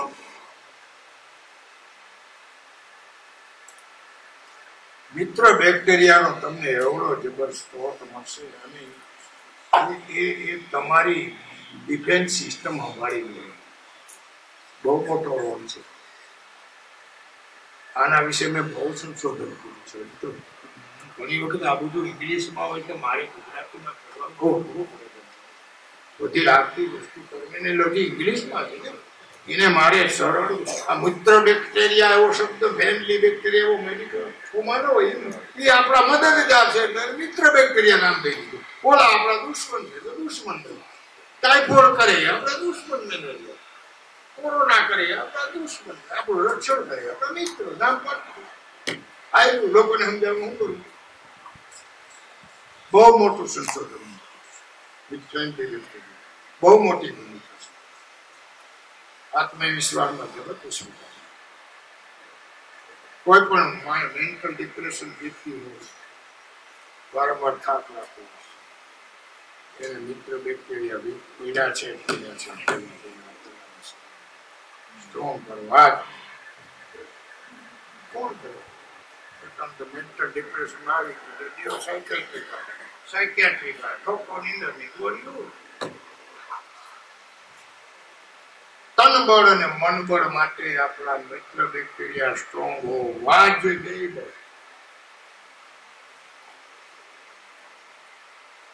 રાવણ મહાબલી હતો, મહાજ્ઞાની હતો, મહા આત્મવિશ્વાસી કારણ હતું એક જ એના મિત્ર બેક્ટેરિયા સ્ટ્રોંગ હતા. અને મિત્ર બેક્ટેરિયાનું સ્થાન આપણી નાભીની પાછળ. અને રાવણ ત્યારે જ મેળ્યો હતો જયારે એને બાણ નાભીમાં માર્યો. માથા કઈ પાતા ઉઠી ન ભાઈ તે રીઝન. અને મેં આજે અમેરિકામાં કીધું છે અને બધાએ વિચારતા કરી મૂક્યા. રાવણ કેવાના દોહદો માથા ઉડાડ્યા હતા. કારણ કે એનું કયું શું કહેવાય નાભીમાં છુપાયું અમૃત. અમૃત અમૃત આપણા તમામ મિત્ર કેન્દ્ર સ્થાન નાભી પાછળ. પ્રતિક ખરેખર રાવણ માર્યો હતો આપણે નથી વિચારવાનું. પ્રતિક કેવું હોય ને કે તારા આત્મવિશ્વાસનો તું જો પાપે ચડી જાય છે, ખોટે રસ્તે ચડી જાય છે, સ્વાભાવિક છે. ઈશ્વર તો જાણતા હોય એના મિત્ર બેક્ટેરિયા છે તો લાગુ એના મિત્ર બેક્ટેરિયા સુકવી નાખો, સુકવી નાખો, સુકવી નાખો મિત્ર બેક્ટેરિયા સુકવી. રાવણ આત્મવિશ્વાસ, રાવણ દમન, રાવણ ક્રોધ, તાકાત,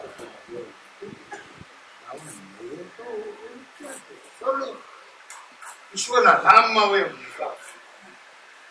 ઈશ્વરને રામ ઈશ્વર છે એવું સમજી ગયો પાક. અને એ મૃત્યુ છે ને તે પણ મૃત્યુ આટલી તાકાત છે. આપણું મિત્ર બેક્ટેરિયા ક્યારે દરેક કહું છું તન મન એને એના વિશે હવે આવે છે પાણી. ઋતુ પ્રમાણે દરેક વ્યક્તિએ પાણી મેક્સિમમ, કારણ કે પાણીથી શરીરમાંથી ઝેરી તત્વો પેશાબ શ્વાસોશ્વાસમાં જે નીકળે છે હવા અને પરસેવામાં શરીરમાં આવતો હોય છે. ઋતુ પ્રમાણે એટલું પાણી પીવું તો 2 થી 3 કલાક આપણે જ પડે. સવારથી 5-6 વાગ્યા રાતે જવું પડે, સાંજે 6 વાગે પાણી પીવું. ઉઠીને બહેનોને હું ખાસ કહું, બહેનોમાં બહુ પાણી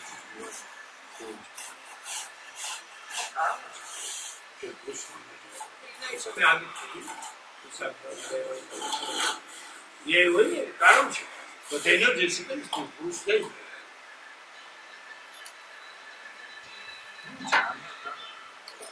તારું નામ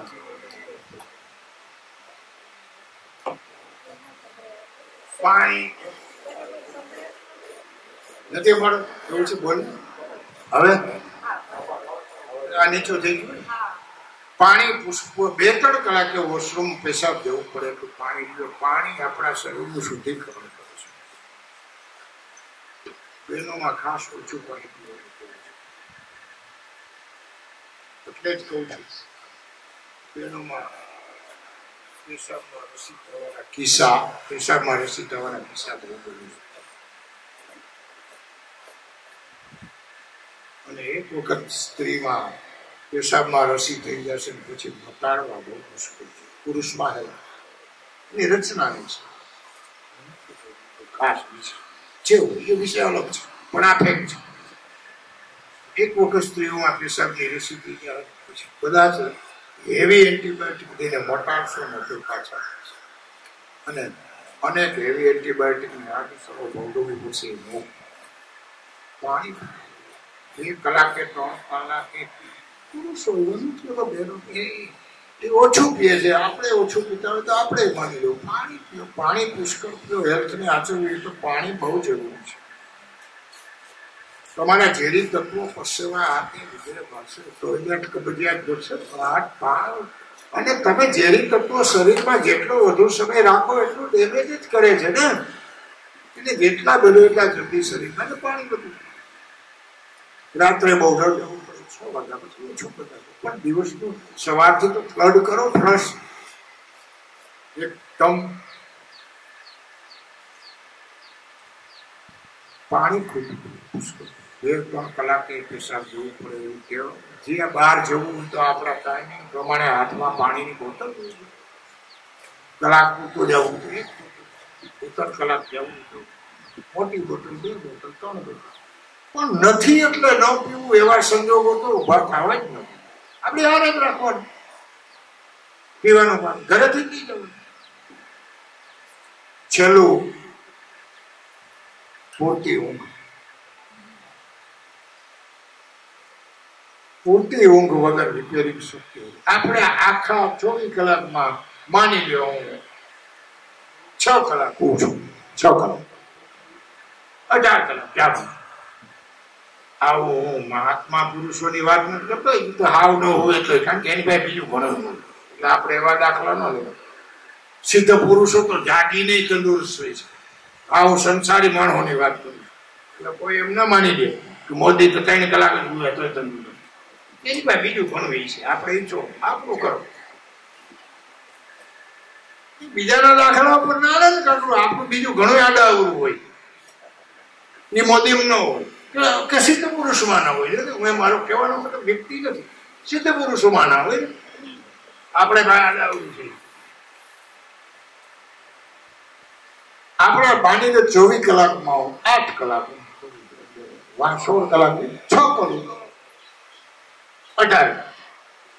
18 કલાક આપણા શરીરમાં જે ડેમેજ થાય ને, ડેમેજ સતત ચાલતી પ્રક્રિયા છે. ઘસારો, ડેમેજ ચાલુ જોઈએ. જેને કુદરતી પ્રોસેસ છે, રોકી ન હોય. એ જ કોઈ પણ વ્યક્તિને કાંઈ બીમારી ન હોય કે એની આજુબાજુ મરી જાય કે નહીં, આપણે કહીએ કાંઈ બીમારી નથી. આપણે કે હું બીમારી કાંઈ ઉંમર નહીં. કેવો શબ્દ લાગે ઉંમર નહીં? મીન્સ ઉંમર એ બીમારી થઈ ને, ધેટ ઇઝ ડેમેજ, ઘસારો, કુદરતી ઘસારો. ઘસારો વૃદ્ધાવસ્થા જેને કુદરતી આપણે પેદા કરેલો નહીં. આપણે પેદા કરેલા મેં વાત કરી લીધી હમણાં, એ આપણે એટલે બીમારી આવે છે. 18 કલાક હું જાગતો હોઉં એ દરમિયાન જે મને કુદરતી ડેમેજ થયું વધારાનું, આઘું પાછું સમતોલ આહારનો લોન થાય એ વધારાનો આપણે મેળવે બોનસ છે, એની વાત નથી કરતો. કુદરતી મળતું અને ઓનું એનું રિપેરિંગ ફક્ત ઊંઘ દરમિયાન ન જ થાય. ડેમેજ નું રિપેરિંગ દરમિયાન ન જ. ઊંઘ આપણા ડેમેજ ને રિપેરિંગ કરવાનો સમય છે. ઊંઘ નિયમિત સમય પર તમને 6 કલાકથી સંતોષ થતો. કલાક ઊંઘ પૂરતી સમય શક્ય હોય છે. અનિવાર્ય સંજોગો બરાબર પ્રસંગો હોય ને આપણે તો એ અલગ વસ્તુ. આટલું કરો. આમાંથી હું તો તમને 10-20% અમલ કરશો ને તો તમે જે બીમારી છે ને એના રિપોર્ટમાં 80% ફાયદો થશે. હું અહીંથી કહું છું. ખાલી બધું થોડું થોડું કરશો. નિશ્ચય તમારે કરવાનો. ઘણા યુવાનો બેઠા હશે, એક પણ જીવનની નિયમિતતા નહીં, વ્યસનો, ઊંઘના ઠેકાણા, માનસિક તણાવ, શ્રમનો અભાવ, ફાઈબર નહીં, મિત્ર બેક્ટેરિયા નહીં, ભોજન. આવનારા સમયમાં કેન્સર સાથે ભગવાને નહીં રોકી દેના. કાં તો વ્યસન મૂકો અને કાં તો આ બધું અપનાવો. નહીતર તમારા માટે ધરતી પર નર્ક વેલા મોડું આવવાનું અને તમારા પરિવાર માટે આવવાનું. બસ આટલું કહીને મારી વાત પૂરી કરું છું. હવે થોડી વાર આપણે એવું ઈચ્છીએ કે પ્રશ્નાવલી રાખજો. કોઈને પ્રશ્ન આ અનુસંધાને પૂછવો હોય તો, કારણ કે કહેવાનું તો ઘણું છે. ઘણી વાર હું ભીમસિંહભાઈને કહું છું કે આજે વિશ્વના માનવને ભગવત કથાઓ કરતા આરોગ્ય કથાઓ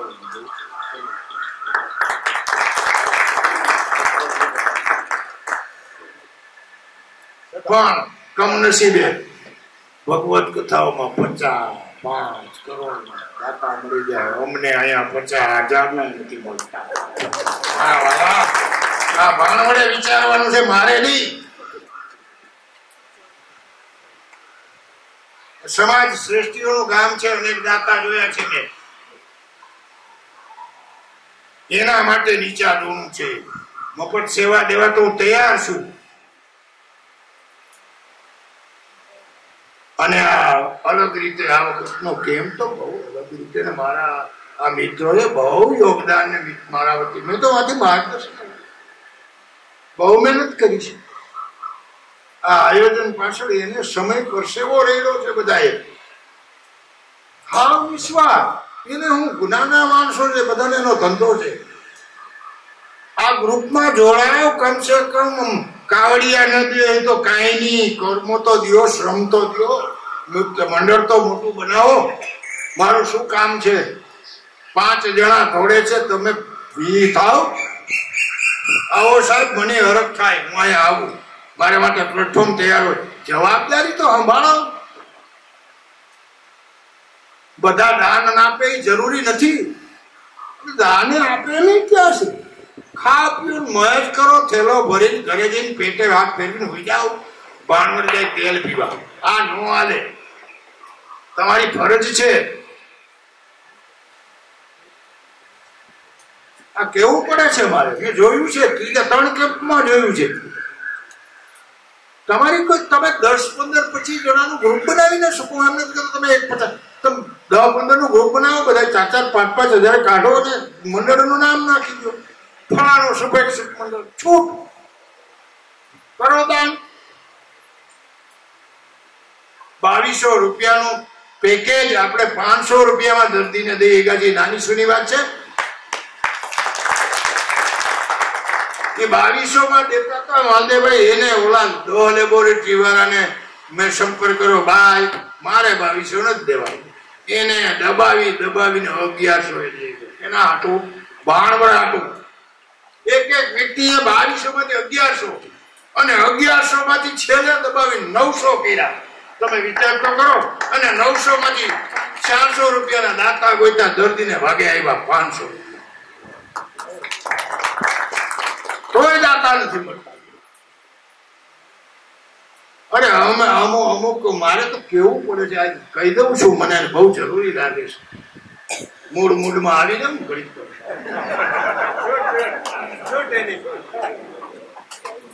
એક ભાણે જીમાં હોય, એક ઉટલે બેઠા હોય, એક કાર્ય હેરા ફેરા હોય, એક કાર્ય કાર્ય કર્યા હોય, જેની ઘરે જેના સુખ દુઃખમાં હું ધોડ્યો હોય, એવા મારા અનેક મિત્રોએ ફોન કરવાની તસ્તી નથી લીધી. આ ગામમાં અફસોસ છે. વિચારવાનું તમારે છે. આવડું મોટું યોગદાન હું આપું, મારે હું તમારા લઈને આ ગામમાં મારું ખડે નથી, ચીમમાં ખેતરે નથી હવો મારવાય કોણ? હું ના આવું તમે કહો સ્વાર્થી દીકરા અહીંથી ગયા પછી આવતા જ છે. કેવું કાંઈ નથી કહે. હું લઈ શું કહેવાય અહીંથી કયો લઈ ગયો. આ તો ઈશ્વરની દવા છે. મારે બીજે હવે તકલીફ નથી, જેવું હોય. અને હું નવા રૂપમાં આવ્યો, તમારે જોઈ હું બીજું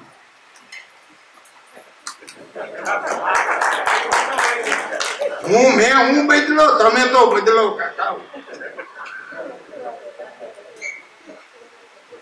ગામ માટે કરો. આ નવો ચીરો છે. આવો વિશ્વમાં પહેલો હેલ્થ એડવાઇસ કેમ છે કે જેની અંદર તમને થોડીક 5 મિનિટ લંબાવું વાંધો નથી, બહુ જાણવાની વાત છે.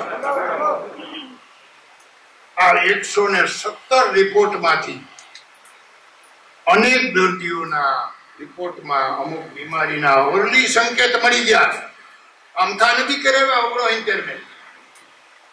આજથી એને 5 વર્ષ પછી શું થવાનું છે એનો ઇન્ડિકેશન એને મળશે. ચેતી જા. આજની બીમારી તો મળશે જ, તો એની ખબર બીજી લેબોરેટરીમાંથી મળશે. અનેક બીમારીનું બીજ એના શરીરમાં રોપાઈ ગયું છે, અને બીજ રોપાય ત્યાં જ એને નાખી ગયું તો કામ વટવૃક્ષ થયા પછી એલોપેથિક દવા જ છે. કેન્સરના 3 સ્ટેજ બોલે, પહેલા સ્ટેજ એને તો 3-4 સ્ટેજનો કેન્સર હતું. ના કરે ઘરે જઈને બાપાની સેવા કરો, કઈ થાય. નવું નથી. દરેક બીમારીના 3 સ્ટેજ. બીજ રોપાવું, અંકુર ફૂટવું અને વૃક્ષ. આ રિપોર્ટમાં અનેક બીમારીનું બીજ રોપાણું છે એના ઇન્ડિકેશન એ મળી જાય છે. આનાથી તમારે આ મોટો હેલ્થ એડવાઇસ કેમ શું જોઈએ? અનેક દર્દીને કહેવાય જાય કે પાછો વળ, આ કર, આ ટુકડો પૂરા કર, નકર આવનારા ભગવાન કરે 5-10-15 વર્ષમાં તારે આ બીમારી આવશે. Early indication.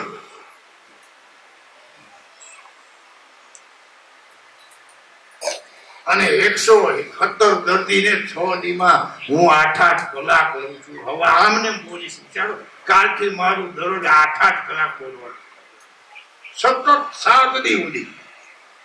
દરેક દર્દીનો તર્સ પરથી ઇન્ડિવિજ્યુઅલ ડિટેલ જોઈને એને કયા ક્ષેત્રમાં એની બીમારીને ધ્યાને રાખીને મારે આ જનરલ સલાહ હતી. This is four everybody. Specific સલાહ કે તારા આ બીમારી છે, આનું ઝાડ તૂટી ગયું છે, આનું બીજ રોપાઈ ગયું છે, આનું અંકુર તૂટી ગયું, બીજ રોપાઈ ગયું એના મીન્સ કહેવાય છે કેન્સરના સ્ટેજમાં ખબર પડી જાય કઈ નથી. બધી બીમારીમાં છે. પછી 3rd સ્ટેજમાં હરી દવા ખાવ નથી કરવું.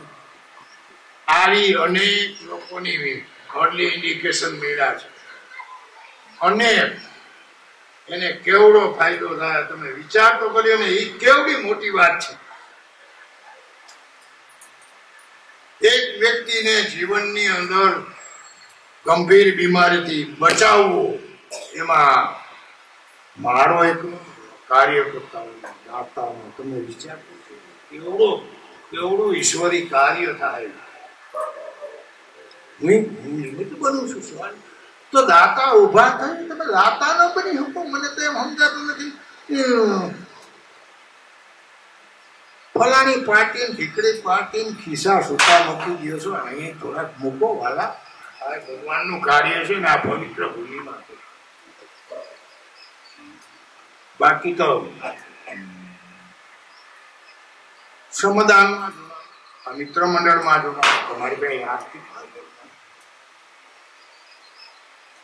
આખા આયોજનમાં ઉપયોગી થાવ. ગમે એ રીતે પરમાર્થ વગર તો હેલ્થ હચવાય નહીં. મેં પેલા જ વચ્ચે કહી દીધું મારી હેલ્થ નું કારણ કરો, જે અનુકૂળ આવે શ્રમદાન દો, તમારી ટેકનોલોજી નું જ્ઞાન દો, આમાં અર્થદાન દો.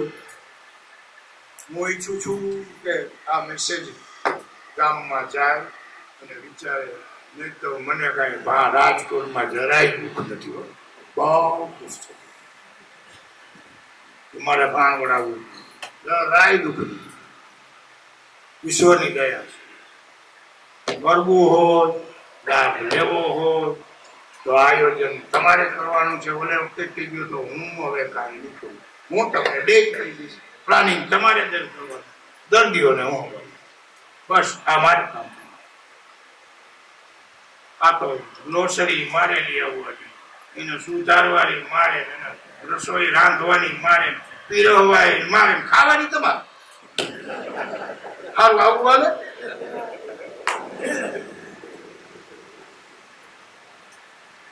વ્યવસ્થિત કે તો પણ ભાણવતી સમજો. હવે આપણી અનેક વાત પૂરી થઈ ગઈ. કાલથી હેલ્થ એડવાઇસ કેમ્પ શરૂ થશે. જે દર્દીઓને અહીંયા આવ્યા છે એને મને ઈજા સમજાવવામાં ઈજી થશે. પેલું આવ્યા, બાકીના બધા આવ્યા તો બહુ સારી વાત, કારણ કે પાયાનું આ છે. હવે દરેક અહીંયા આવેલી વ્યક્તિને એક મારી આ સ્પીચનું આખું યાદ રહીએ એના માટે એક લેખિતો પેમ્પલેટ આપવામાં આવશે. એકદમ સરસ સાચવી શકાય એવી એવા ચાલુ કાગળિયામાં બહુ ખર્ચ કરીને બનાવ્યું છે. એ પેમ્પલેટ ને દરેક લઈ જાજો. એને ઓલા બને તો શું કહેવાય, લેમિનેટ કરી રાખશું. બહુ સાચવવા જેવું છે. લેમિનેટ કરીને ઘરમાં સાચવજો, પરમેનન્ટ ડોક્યુમેન્ટમાં પણ સાચવવા જેવું છે. મારી સ્પીચનો સારાંશ એ તમે વાંચો ને મારું આ મેં કીધેલું બધું યાદ આવી જાય પાછું. જોરદાર તાળીઓથી આપણે ડોક્ટર કનૈયા સાહેબનો અભિવાદન કરીએ છીએ. જોરદાર તાળીઓથી આપણે ફરી એમનું અભિવાદન કરે. આગળ પ્રશ્નોત્તરીના કાર્યક્રમના દોર માટે હું જે હેલ્થ મિત્ર મંડળ ભાણવડ છે એમાં સેવા આપી રહ્યા શ્રી પ્રકાશભાઈ પંડ્યાને વિનંતી કરું કે આગળ પ્રશ્નોત્તરીનો દોર સંભાળે. પ્રકાશભાઈ પંડ્યા. મિત્રો, આ પ્રશ્નોત્તરી કે અમે ગઈકાલે રાત્રે બેઠા એ સંજોગોમાં આના વિશે થોડીક ચર્ચા થઈ. પણ એ દોરને ચાલુ કરતા પહેલા આપ સૌ વતી બાણોના અથવા આજુબાજુના ગ્રામ્ય વિસ્તારમાંથી પધારે આપ સૌ વતી માન્ય શ્રી કનેરિયા સાહેબને હું લાખ લાખ અભિનંદન અને આભાર વ્યક્ત કરું કે આપણા માટે એને હરહંમેશ એની કર્મભૂમિ હોવાને કારણે એને હરહંમેશ ભાણવડ પ્રત્યે જે લાગણી દર્શાવી છે એ લાગણીના વશ થઈને એ અવારનવાર આપણને ઉપયોગી થાય. તો સૌ પ્રથમ આપણે એમનો આભાર માનીએ. અને પ્રશ્નોત્તરીની અંદરમાં વાત એવી છે કે જે સાહેબે અત્યારે આપણું આરોગ્ય સાચવવા માટે જે માર્ગદર્શન કર્યું, આ માર્ગદર્શનની અંદરમાં આપણે ક્યાંય કંઈક ન સમજાણું હોય અથવા તો એ સિવાયનો કોઈ આપણો પ્રશ્ન હોય તો આ આરોગ્યને લગતી, ખાસ કરીને આપણી તંદુરસ્તી સાચવવા માટેનો જે આપણો વિષય છે, આ વિષયને લગતો જો કોઈને મનમાં પ્રશ્ન અથવા સંશય થયો હોય તો આપણે પૂછશું. આ બોલ્ડ થઈને આપણે દરેકે એની અંદરમાં પ્રશ્ન પૂછવામાં કોઈ જાતની શરમ કે સંકોચ રાખવાની. આપણા એક પ્રશ્નથી અન્યને પણ એમાંથી માર્ગદર્શન મળશે. તો ખાસ કરીને પ્રશ્નોત્તરીમાં સૌ પ્રથમ શ્રી કુબાવત સાહેબને ઉભા થઈને આપણો પ્રશ્ન આપણે રજૂ કરીએ. સાહેબજી, મારો પ્રશ્ન એ છે કે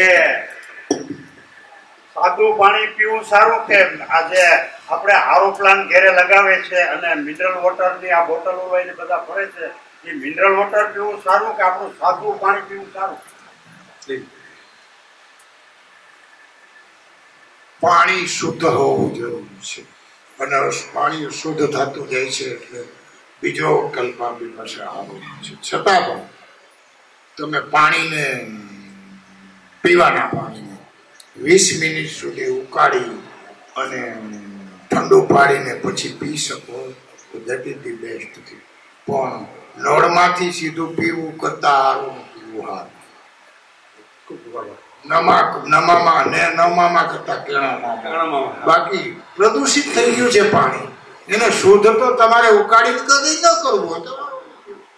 માઇનસ પડતો ડેફિનેટલી આરોના છે, પણ ઓમાં જાજુ જોખમ છે અશુદ્ધ પાણીમાં. શુદ્ધ પાણી મેળવતા તો ઉત્તમ. ત્યાર પછી ભટ્ટ સાહેબ વિનંતી. સર, ઉપવાસ માટે કઈ કહેવાનું? ઉપવાસ કરવાથી કઈ શરીરને ફાયદો કરો? આપણી કોઈ પણ પરંપરાગત પદ્ધતિ હોય બાપ દાદાની પૂર્વજોની, એમાં ફાયદો ન હોય એવું બને જ નહીં. હોય ઉપવાસ નિહારે કોઈ ધાર્મિક ક્રિયા પણ સંકળાયેલી, વાંચન સારું, તેથી કોઈ યોગનો તમારું કર્મ, જેમ તમે પેટને તેથી શુદ્ધ રાખવાની કોશિશ કરો તેથી મનને શુદ્ધ કરો. તો બેસ્ટ હોય. ઉપવાસના તો ઝઘડા ફરેલા છે, પણ પછી હવે આનું કર્યું એક ટાણા હોય ને આનું કર્યું બટેટાનો ઢગલો કર્યો હોય ને આંબાનો ઢીકરો પૂછો ને ઉપવાસ ગણવા કે નહીં. તો હું આ નહીં પાડું કાંઈ, એમાં તો કેમ કરું? એ ઠીક. ઉપવાસ એટલે ઉપવાસ, ઓરિજિનલ ઉપવાસ બોલ્યો શબ્દ લગાવ્યો. આપણા ઋષિ મુનિઓનો ઓરિજિનલ ઉપવાસ બેસ્ટ. હવે ઓરિજિનલ હોય તમે જાણી લેજો, અટાણનો મોડિફાઈડ ઉપવાસ નહીં. ખૂબ ખૂબ આભાર. ત્યારબાદ અન્ય કોઈ વ્યક્તિ હોય તો બહેનોમાંથી પણ કોઈ સંશય કે કોઈ પ્રશ્ન હોય. મારો પ્રશ્ન એ છે કે શરીર માટે જે લિમિટેશનમાં બધું હોય તો એનાથી કેમ રહે? વહેલું ઉઠવું અને બધું લિમિટમાં રાખવું. સરસ. આપણે મેં પહેલેથી જ લિમિટ શબ્દ લગાડવા કરતા નિયમબદ્ધ જે પરંપરાથી આપણા બાપ દાદી ઋષિ મુનિઓથી જે રીતે ચાલ્યું છે એ રીતે વહેલા ઉઠતા, વહેલા સુતા. ડેફિનેટલી રોલ છે. એ તો આપણે વાત કરી સમયસર ઊંઘી જવું, ઊંઘનો રોલ હેલ્થમાં મેં કીધો એ છે જ ને. સમયસર બોલ્યો તો પછી 2 વાગે હું 8 વાગે ઉઠવું 6 કલાક ઉઠા નો કીધું સમયસર. કારણ કે ઈશ્વરનું ચક્ર સમયને ફોલોઅપ કરે છે ને. કુદરતનું ચક્ર આપણી પ્રમાણે ના થાય. આપણું શરીર એના ચક્ર પ્રમાણે આવે. સમયનો તો બહુ મોટો મહત્વ છે. વહેલા સુવો, વહેલા ઉઠવો, શક્ય હોય અનિવાર્ય સંજોગો સમય પ્રમાણે. વાત અલગ છે, પ્રસંગ હોય તો વહેલા મોડું થાય તો જરૂર છે. નેક્સ્ટ. ત્યાર પછી સર, આ કેંગન વોટર છે એ શું છે? ત્યારે મને આ બેતનમાં આવું બેતન પ્રશ્ન આવ્યો. કેંગન વોટર બિઝનેસ સિવાય કાંઈ નથી. જો મેડિકલ સાયન્સ એને બીવડાવું ને કમાવવાના ઉપર આવે. બતાવવા ગયા ને તમારે જરીક આમ ફલાણું છે આજનો લાગતો જરીક એટલે બીવડાવે ને. હા સર, તો જે કયો એ રિપોર્ટ કરાવી દઉં. તમે કેવા એમ કરાવી બીવડાવીને કમાવું આજના વ્યવસાયનો એક ભાગ બની ગયો છે. હું કમસે કમ તમે ગમે હું કંગન વોટરમાં pure weight of water is જરૂરી. આટલું બધું કરશો. આપણા બાપ દાદા ક્યાં કંગન વોટરથી તંદુરસ્ત હતા? અને છતાંય તમારે આલ્કલાઇન બનાવવું હોય ને, આવ સીધો ઉપાય કહું, 10 રૂપિયા વાળો. સાંજે મટકામાં તમારા લીંબુના 4 ફાડિયા કરી નાખો. અને બીકા જ ના હોય આખા ભાડિયા ગોરામાં નાખી દો, સવારે તમારું પાણી આલ્કલાઇન થઈ જાય. 4 જ ભાડિયા 8 નાખો તો મને વાંધો નથી, તો પોહાય લીંબુના ભાવ કે લીંબુ નુકસાન કરે એને નીચોવાનું નથી, મૂકી દેવાનું. આપણે આખી રાત પીડા ધીમે ધીમે ધીમે ધીમે એટલે બધા વેપારીકરણ છે. બાકી સાહેબે એના આખા વક્તવ્યની અંદર મેં ખૂબ મોટો અર્થ કીધો આપણે, અને આપણે ભજનમાં આવે કે નથી મફતમાં મળતા એના મૂળ ચૂકવવા પડતા, સંતને સંતપણા પણ નથી મફતમાં મળતા. આપણી તંદુરસ્તી આપણે જાળવવી હોય તો આપણે શ્રમ ખાસ કરીને જરૂરી છે. હવે કાર્યક્રમના આગળના દોરમાં આપણે જીતુભાઈ જોશીને આમંત્રિત કરશું. એ પહેલા એક આ સ્થળની આ જગ્યાની એક વધારાની આવી જે તબિયત માટે અને ખાસ કરીને સ્વાસ્થ્ય માટે એક પ્રવૃત્તિ ચાલે છે એના વિશે એક ક્ષણ માટે હું વાત કરું છું કે અહીંયા જે લખનભાઈ વાળોતરિયા આપણા દેવભૂમિ દ્વારકા જિલ્લા યોગ કોઓર્ડિનેટર છે, અને એની અંદરમાં મેં પણ મારો હિસ્સો લીધો જ, મેં ભાગ લીધો છે. 1 મહિના સુધી મેં આ ટ્રેનિંગ લીધી છે. એના માટે હું કહું છું કે દરરોજ સવારે 6:30 વાગે અહીંયા જો વધારે બહેનો અને ભાઈઓ તમે બંનેની માટેની વ્યવસ્થા છે અને બંનેના કોચ પણ અલગ અલગ છે. તો કોઈને પણ યોગ વિશે પોતે ઇન્ટરેસ્ટ હોય અને યોગ વિશે જાણવું હોય અને યોગ કરવો હોય તો આ જગ્યાએ એમાં આપણું નામ નોંધાવશો. આપણે સાહેબે જે એટલું રાજકોટથી અહીં આવી અને આપણા માટે એટલું કરે છે, તો આપણે સૌ સાથે જોડાઈ અને એક આપણે એ પણ અહીંથી પ્રોમિસ કરીને જઈએ કે જ્યારે પણ પાછું આવું આયોજન થાય તો આપણી આજુબાજુના આપણી ફેમિલીના આપણા મિત્રો સર્કલને પણ લઈ આવીએ, જેથી કરી આટલા દૂરથી સાહેબ આવે છે, આવું આયોજન થાય છે તો માત્ર આપણા પૂરતું સીમિત નહીં પણ આપણા શહેરના લોકો માટે પણ આ લાભ મળે.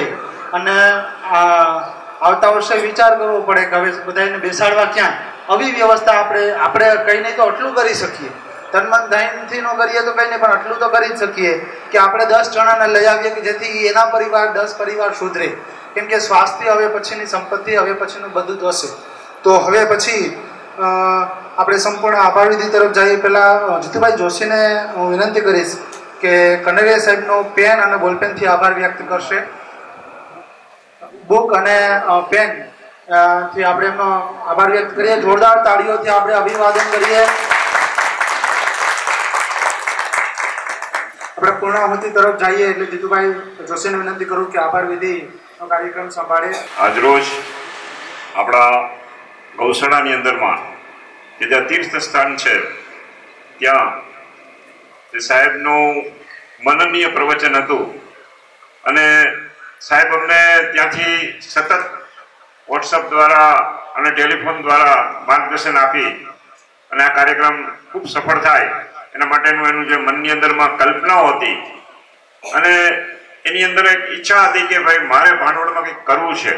અને એના અત્યારના વક્તવ્યમાં પણ આપણે સાંભળી શકીએ છીએ કે એને આપણા ગામ પ્રત્યેનો કેટલો ભાવ છે.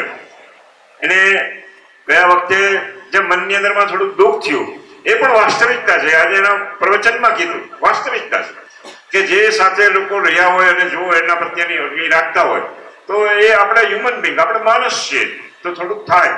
પરંતુ અમે એને રિક્વેસ્ટ કરી કે સાહેબ જે થયું હશે એ થઈ ગયું, નેક્સ્ટ ટાઈમ તમે ભાણવડ પ્રત્યેનો આવો અભાવ લઈને જાઓ એ અમારા માટે પણ દુઃખ છે. તો અમે એને બહુ રિક્વેસ્ટ કરી અને સાહેબને કીધું સાહેબ તમે ચિંતા ના કરો, અમે આખી વ્યવસ્થા જેટલી થઈ શકશે એટલી અમે મેક્સિમમ સારી રીતે કરવાનો પ્રયત્ન કરશું. અને સદનસીબે સાહેબે એક નવું આયોજન દીધું ને અમે આ ડાયાબિટીસ અને બીપી અને કોલેસ્ટ્રોલ માટેની વિચાર કર્યો તો અમે ન કલ્પેલું સફળતા મળી. અમને એમ હતું સાહેબ પહેલા એમ કહેતા હતા કે મારે 70 જ દર્દી જોઈએ છે અને એનાથી હું વધુ નહીં કરી શકું. દાતાશ્રીનો પણ આપણે ખૂબ આભાર માનીએ કે જે આપણા ગામના જ છે અને ગુલામ હુસેનભાઈ કે જે જાહેર જીવનની અંદરમાં ખૂબ સારું કામ કરેલું એવા વ્યક્તિના પરિવારે આપણે ખૂબ મોટું યોગદાન આપ્યું. એટલે પહેલું તો કામ એ થયું કે આપણે આ કામ કરવું છે તો એમાં એકદમ મોટું બળ મળી ગયું સીધું જ. તો આપણે આ એક નક્કી કર્યું કે ભાઈ આ વખતે ડાયાબિટીસ અને બીપી ઉપર જરા વધુ ધ્યાન કેન્દ્રિત કરવું છે. તો અમે નક્કી કર્યા ભેગું તો પેલા 70 નક્કી કર્યા હતા, હજી તમે જાહેરાત નથી કરી, ખાલી વોટ્સઅપ ઉપર ચાલુ થયું તો તમારી આગળ નામ આવી ગયા બધા. તો અમને પોતાને વિચાર થયો કે સાહેબ અમારે તો તમે નક્કી કર્યું, હજી તમારી પત્રિકા છપાઈને બજારમાં જાય તો પછી શું થશે? પછી સાહેબે 70 વાળા 90 કીધા અને 90 વાળા 117 થયા. તો સાહેબની પણ મર્યાદાઓ છે કે કેમ કે સાહેબ બાંધછોડ કરે એવા માણસ નથી, એમ વેઠ કરવાની માનતા જ નથી એમ કે મારે ભાઈ બધું જેમ તેમ કરતું હોય નહીં. એમ મને દર્દીને તલસ્પર્શી સુધી કેવું છે અને એને જે સમય આપવો છે એ સમય આપવો જ છે. એટલે એની માનસિકતા સાચી હતી. પણ અમે એને રિક્વેસ્ટ કરી અને આપણા પ્રત્યેનો એનો ભાવ હતો કે સાહેબ બને તો એકાદથી વધુ ખેંચો, પરંતુ આપણા બધાનું માન રાખી અને સાહેબના આપણા પ્રત્યેનો ભાવ હતો. એટલે આજે આપણે આ પહેલો કેમ્પ કર્યો છે કે જે બીપી અને ડાયાબિટીસમાં સાહેબે એનું આખું સંશોધન પણ કર્યું. તપોવન વહેલા આવી ગયા 2 દિવસ, અમદાવાદથી સીધા રાજકોટ ને રાજકોટથી ભાણવડ આપણા માટે આવ્યા. એનું ફેમિલીને એના પુત્રને એવા અમદાવાદ રહીએ છે, પણ છતાં અહીંયા આપણા માટે આવી અને બધા જ રિપોર્ટને ખૂબ એનાલિસિસ કર્યું. અમે અહીંયા એવા એને લોકોને કહેતા હતા જે સવારે 6 વાગે અમે 4 તારીખે લીધું ને ત્યારે કે ભાઈ આ આપણે ઘર બેઠા ગંગા છે. તમે અહીંયા તમને એક તો સાહેબે કીધું એમ 2200-2300 રૂપિયાનો ટેસ્ટ અને એ આપણે 1100 રૂપિયામાં 1100 વાળા સાહેબે દબાવીને 900. ચિમનભાઈ પણ આપણા ભાણવડ તાલુકાને જોડાયેલા હતા. એટલે ચિમનભાઈ આપણા નવા કામના છે એટલે એને પણ આપણે સાહેબ ખેંચીને કહી શક્યા. અને પછી આ કોટડિયા પરિવાર પણ આપણી ભેગો જોડાઈ ગયો અને એને પણ એવડું મોટું યોગદાન દીધું. તો સવારના જ બધા લોકો ભૂખે પેટે જે આવ્યા ને રિપોર્ટ તૈયાર થયા. તો રિપોર્ટ વખતે પણ અમને એમ હતું કે 2 કલાકમાં થઈ જશે, પરંતુ બ્લડ લેવાનું, બીપી લેવાનું, વજન કરવાનું સાહેબે જેટલું કીધું અમે બને એટલું પ્રયત્ન કર્યો. તો તાત્કાલિક બીજા લોકોને પણ આપણે સેવાનો લાભ લીધો.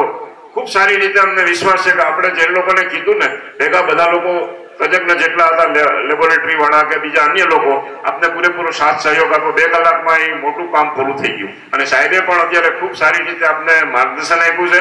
અને હજુ પણ અમને વિશ્વાસ છે કે આ પહેલો કેમ્પ અમે આવો કર્યો છે. હવે પછીના દિવસોમાં લોક જાગૃતિ એટલી બધી આવી જશે. એટલે સાહેબ કહેતા જ હતા કે આપણે આપણી ઘરની ગાડી રાખી હોય ને તો એને ટાઈમે સર્વિસ કરાવી લે, એમાં કાંઈ બાકી ના રાખીએ કે ભાઈ આટલા 10,000 કિલોમીટર હાલી ગયું એટલે આપણે એની સર્વિસ કરાવી લેવી. પણ કમનસીબે આપણે આપણી શરીરની સુખાકારી માટે કંઈ ચિંતા ન કરતા. પણ સાહેબના માર્ગદર્શનથી આપણે ખૂબ સારું જ્ઞાન મળી રહ્યું છે અને આગામી દિવસોમાં આપણે ખૂબ સારું ભાણવડની અંદરમાં કાર્ય કરી શકશું.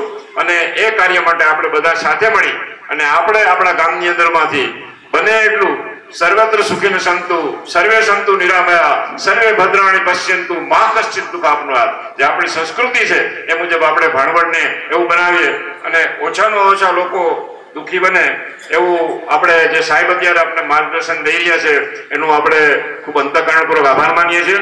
અને વિશેષ આ જગ્યા ઉપર રહી અને આપણે ખૂબ સારા કામો કરી રહ્યા છે અને આખા સમગ્ર વિસ્તારની અંદરમાં ગૌશાળાનું કામ એટલે તીર્થસ્થાન થઈ રહ્યું છે. ત્યારે આપણા મિત્ર અને અમારા બધા કાર્યની અંદરમાં ખૂબ ઉત્સાહથી કામ કરવા આપણા મુકેશભાઈ સંઘવીનો અહીંયા અંતઃકરણપૂર્વક આભાર એટલા માટે માની કે એને વધુમાં વધુ આપણું આ કામને સરળ બનાવવું અને લાઇટલી કે જાણે કંઈ થતું ન હોય એ રીતનું કરી અને આપણા કામને દીપાવ્યું છે.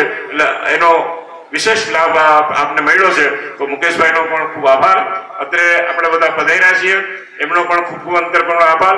અને હમણાં જ જેમ પ્રકાશભાઈના સાહેબ બધાએ કીધું, ખુશાલ સાહેબે, કે વધુમાં વધુ લોકોને આપણે આમાં જોડીએ અને બધા સાથે મળી અને આપણે સ્વાસ્થ્ય માટેની ચિંતા કરીએ એવી શુભકામનાઓ સાથે વિરમું છું. જય દ્વારકાધીશ. આ કાર્યક્રમ છે હેલ્થ સ્પીચ એ અહીં પૂર્ણ જાહેર કરીએ છીએ. આપણે એક વખત મહાદેવની જય બોલાવી દઈએ અને પછી છૂટા પડીએ. બરાબર? ચાલો. વંદે દેવ ઉમાપતિમ સુરગુરુમ વંદે જગત કારણમ વંદે પન્નગભૂષણમ મૃગધરમ વંદે પશૂનામ પતિમ વંદે સૂર્ય સુશાંગહેન નયનામ વંદે મુકુંદ પ્રિયામ વંદે ભક્તજનાશ્રયં ચ વરદમ વંદે શિવામ શંકરમ નમઃ